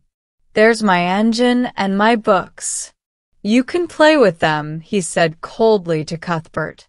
"Let's go and play in the garden, you and me, Joan." But Joan shook her head. "I don't suppose she'd care to go out without me," said Cuthbert airily. "I'll go with you. This boy can play here if he likes." And William, artist in cursing as he was, could think of no response. He followed them into the garden, and there came upon him a wild determination to show his superiority. "You cannot climb that tree," he began. "I can," said Cuthbert sweetly. "Well, climb it then," grimly. "No, I don't want to get my things all messed." "I can climb it, but you cannot." "He cannot climb it, Joan. He's trying to pretend. He can climb it when he cannot." "He knows I can climb it, but I don't want to get my things messed." Joan smiled admiringly at Cuthbert. "I'll show you," said William desperately. "I'll just show you." He showed them. He climbed till the tree, top swayed with his weight, then descended, hot and triumphant. The tree was covered with green lichen, a great part of which had deposited itself upon William's suit. His efforts also had twisted his collar round till its stud was beneath his ear. His heated face beamed with pride. For a moment Cuthbert was speechless. Then he said scornfully, "Don't he look a fright, Joan?" Joan giggled. But William was wholly engrossed in his self-imposed task of showing them. He led them to the bottom of the garden, where a small stream, now almost dry, disappeared into a narrow tunnel to flow under the road and reappear in the field at the other side. "You cannot crawl through that," challenged William. "You cannot do it. I've done it often. I bet you cannot. I bet you cannot get halfway." "Well, do it then," jeered Cuthbert. William, on all fours, disappeared into the mud and slime of the small round aperture. Joan clasped her hands, and even Cuthbert was secretly impressed. They stood in silence. At intervals, William's muffled voice came from the tunnel. "It's jolly muddy, too, I can tell you. I've caught a frog. I say, I've caught a frog. Crumbs. It's got away. If I tried, I could nearly drown here." At last, through the hedge, they saw him emerge in the field across the road. He swaggered across to them, glowing with his own heroism. As he entered the gate, he was rewarded by the old light of adoration in Joan's blue eyes, but on full sight of him it quickly turned to consternation. His appearance was beyond description. There was a malicious smile on Cuthbert's face. "Do something else," he urged him. "Go on, do something else." "Oh, William," said Joan anxiously, "you'd better not." But the gods had sent madness to William. He was drunk with the sense of his own prowess. He was regardless of consequences. He pointed to a little window high up in the coal house. "I can climb up that and slide down the coal inside. That's what I can do. There's nothing I cannot do. "All right," urged Cuthbert. "If you can do that, do it, and I'll believe you can do anything." For Cuthbert, with unholy glee, foresaw William's undoing. "Oh, William," pleaded Joan, "I know you're brave, but don't." But William was already doing it. They saw his disappearance into the little window. They heard plainly his descent down the coal heap inside, and in less than a minute he appeared in the doorway. He was almost unrecognizable. Coal. Dust adhered freely to the moist consistency of the mud and lichen already clinging to his suit, as well as to his hair and face. His collar had been almost torn away from its stud. William himself was smiling proudly, utterly unconscious of his appearance. Joan was plainly wavering between horror and admiration. Then the moment for which Cuthbert had longed arrived. "Children, come in now." Cuthbert, clean and dainty, entered the drawing room first and pointed an accusing finger at the strange figure which followed. "He's been climbing trees and crawling in the mud and rolling down the coals. He's a nasty rough boy." A wild babble arose as William entered. "William, you dreadful boy. Joan, come right away from him. Come over here. What will your father say? William, my carpet." For the greater part of the stream's bed still clung to William's boots. Doggedly, William defended himself. "I was showing them how to do things. I was being a host. I was trying to make them happy. William, don't stand there talking. Go straight upstairs to the bathroom. It was the end of the first battle, and undoubtedly William had lost. Yet William had caught sight of the smile on Cuthbert's face, and William had decided that that smile was something to be avenged. But fate did not favor him. Indeed, fate seemed to do the reverse. The idea of a children's play did not emanate from William's mother or Joan's. They were both free from guilt in that respect. It emanated from Mrs. de Vere Carter. Mrs. de Vere Carter was a neighbor with a genius for organization. There were few things she did not organize till their every other aspect or aim was lost but that of organization.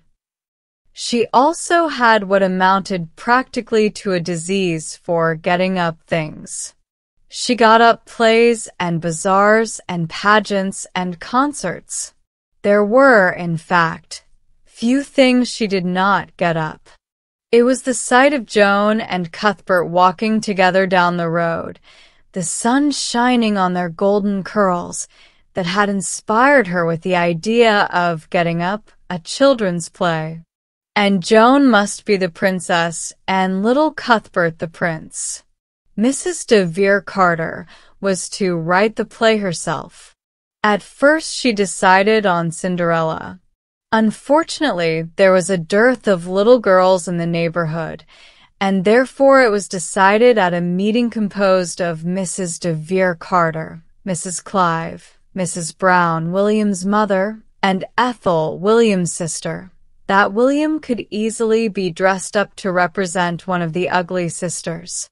It was, however, decided at a later meeting, consisting of William and his mother and sister, that William could not take the part. It was William who came to this decision. He was adamant against both threats and pleas. Without cherishing any delusions about his personal appearance, he firmly declined to play the part of the ugly sister. They took the news with deep apologies to Mrs. de Vere Carter, who was already in the middle of the first act. Her already low opinion of William sank to zero. Their next choice was Little Red Riding Hood, and William was lured, by glowing pictures of a realistic costume, into consenting to take the part of the wolf. Every day, he had to be dragged by some elder and responsible member of his family to a rehearsal. His hatred of Cuthbert was only equaled by his hatred of Mrs. de Vere Carter. "He acts so unnaturally," moaned Mrs. de Vere Carter. "Try really to think you're a wolf, darling. Put some spirit into it. Be animated." William scowled at her, and once more muttered monotonously his opening lines. "A wolf am I, a wolf on mischief bent. To eat this little maid is my intent. Take a breath after bent, darling. Now say it again." William complied, introducing this time a loud and audible gasp to represent the breath. Mrs. de Vere cut aside. "Now, Cuthbert, darling, draw your little sword and put your arm round Joan. That's right." Cuthbert obeyed, and his clear voice rose in a high chanting voice. "Go. You wicked wolf, away. This gentle maid shall never be your prey." "That's beautiful, darling. Now, William, slink away. Slink away, darling. Don't stand staring at Cuthbert like that. Slink away." "I'll show you." "Watch me slink away." Mrs. de Vere Carter slunk away realistically, and the sight of it brought momentary delight to William's weary soul. Otherwise, the rehearsals were not far removed from torture to him. The thought of being a wolf had at first attracted him, but actually a wolf character who had to repeat Mrs. de Vere Carter's meaningless poetry and be beaten at every turn by the smiling Cuthbert, who was forced to watch from behind the scenes the fond embraces of Cuthbert and Joan, galled his proud spirit unspeakably. Moreover, Cuthbert monopolized her both before and after the rehearsals. "Come away, Joan. He's probably all over coal dust and all of a mess." The continued presence of unsympathetic elders prevented his proper avenging of such insults. The day of the performance approached, and there arose some little trouble about William's costume. If the wearing of the dining-room hearth rug had been forbidden by authority, it would have at once become the dearest wish of William's heart, and a thing to be accomplished at all costs. But because authority decreed that that should be William's official costume as the wolf, William at once began to find enormous difficulties. "It's a dirty old thing. All dust and bits of black hair come off it on me. I don't think it looks like a wolf. Well, if I've got to be a wolf, folks might just as well know what I am. This looks like as if it came off a black sheep or something. You don't want folks to think I'm a sheep instead of a wolf, do you? You don't want me to be made look ridiculous before all these folks, do you?" He was slightly pleased by their promise to hire a wolf's head for him. He practiced wolf's howlings, though these had no part in Mrs. de Vere Carter's play, at night in his room till he drove his family almost beyond the bounds of sanity. Mrs. de Vere Carter had hired the village hall for the performance, and the proceeds were to go to a local charity. On the night of the play the hall was packed, and Mrs. de Vere Carter was in a flutter of excitement and importance. "Yes, the dear children are splendid, and they look beautiful. We've all worked so hard. Yes, entirely my own composition. I only hope that William Brown won't murder my poetry as he does at rehearsals." The curtain went up. The scene was a wood, as was evident from a few small branches of trees placed here and there at intervals on the stage. Joan, in a white dress and red cloak, entered and began to speak, quickly and breathlessly, stressing every word with impartial regularity. "A little maid am I, Red Riding Hood. My journey lies along this dark, thick wood. Within my basket is a little jar of jam, a present for my grandmamma." Then Cuthbert entered, a prince in white satin with a blue sash. There was a rapt murmur of admiration in the audience as he made his appearance. William waited impatiently and uneasily behind the scenes. His wolf's head was very hot. One of the eye holes was beyond his range of vision. Through the other he had a somewhat prescribed view of what went on around him. He had been pinned tightly into the dining-room hearth rug, his arms held down by his side. He was distinctly uncomfortable. At last his cue came. Red Riding Hood and the prince parted after a short conversation in which their acquaintance made rapid strides, and at the end of which the prince said casually as he turned to go, "So sweet a maid have I never seen. Before long I hope to make her my wife and queen." Red Riding Hood gazed after him, remarking, all in the same breath and tone, "How kind he is, how gentle, and how good! But see what evil beast comes through the wood." Here William entered amid wild applause. On the stage, he found that his one eye hole gave him an excellent view of the audience. His mother and father were in the second row. Turning his head round slowly, he discovered his sister Ethel sitting with a friend near the back. "William," hissed the prompter, "go on. A wolf am I." But William was engrossed in the audience. There was Mrs. Clive about the middle of the room. "A wolf am I. Go on, William." William had now found the cook and housemaid in the last row of all, and was turning his eye whole round in search of fresh discoveries. The prompter grew desperate. "A wolf am I, a wolf on mischief bent. Say it, William." William turned his wolf's head towards the wings. "Well, I was going to say it," he said irritably, "if you'd left me alone." The audience laughed. "Well, say it," said the voice of the invisible prompter. "Well, I'm going to," said William. "I'm not going to say that again what you said, 'cause they all heard it. I'll go on from there." The audience rocked in wild delight. Behind the scenes, Mrs. de Vere Carter wrung her hands and sniffed strong-smelling salts. "That boy," she moaned.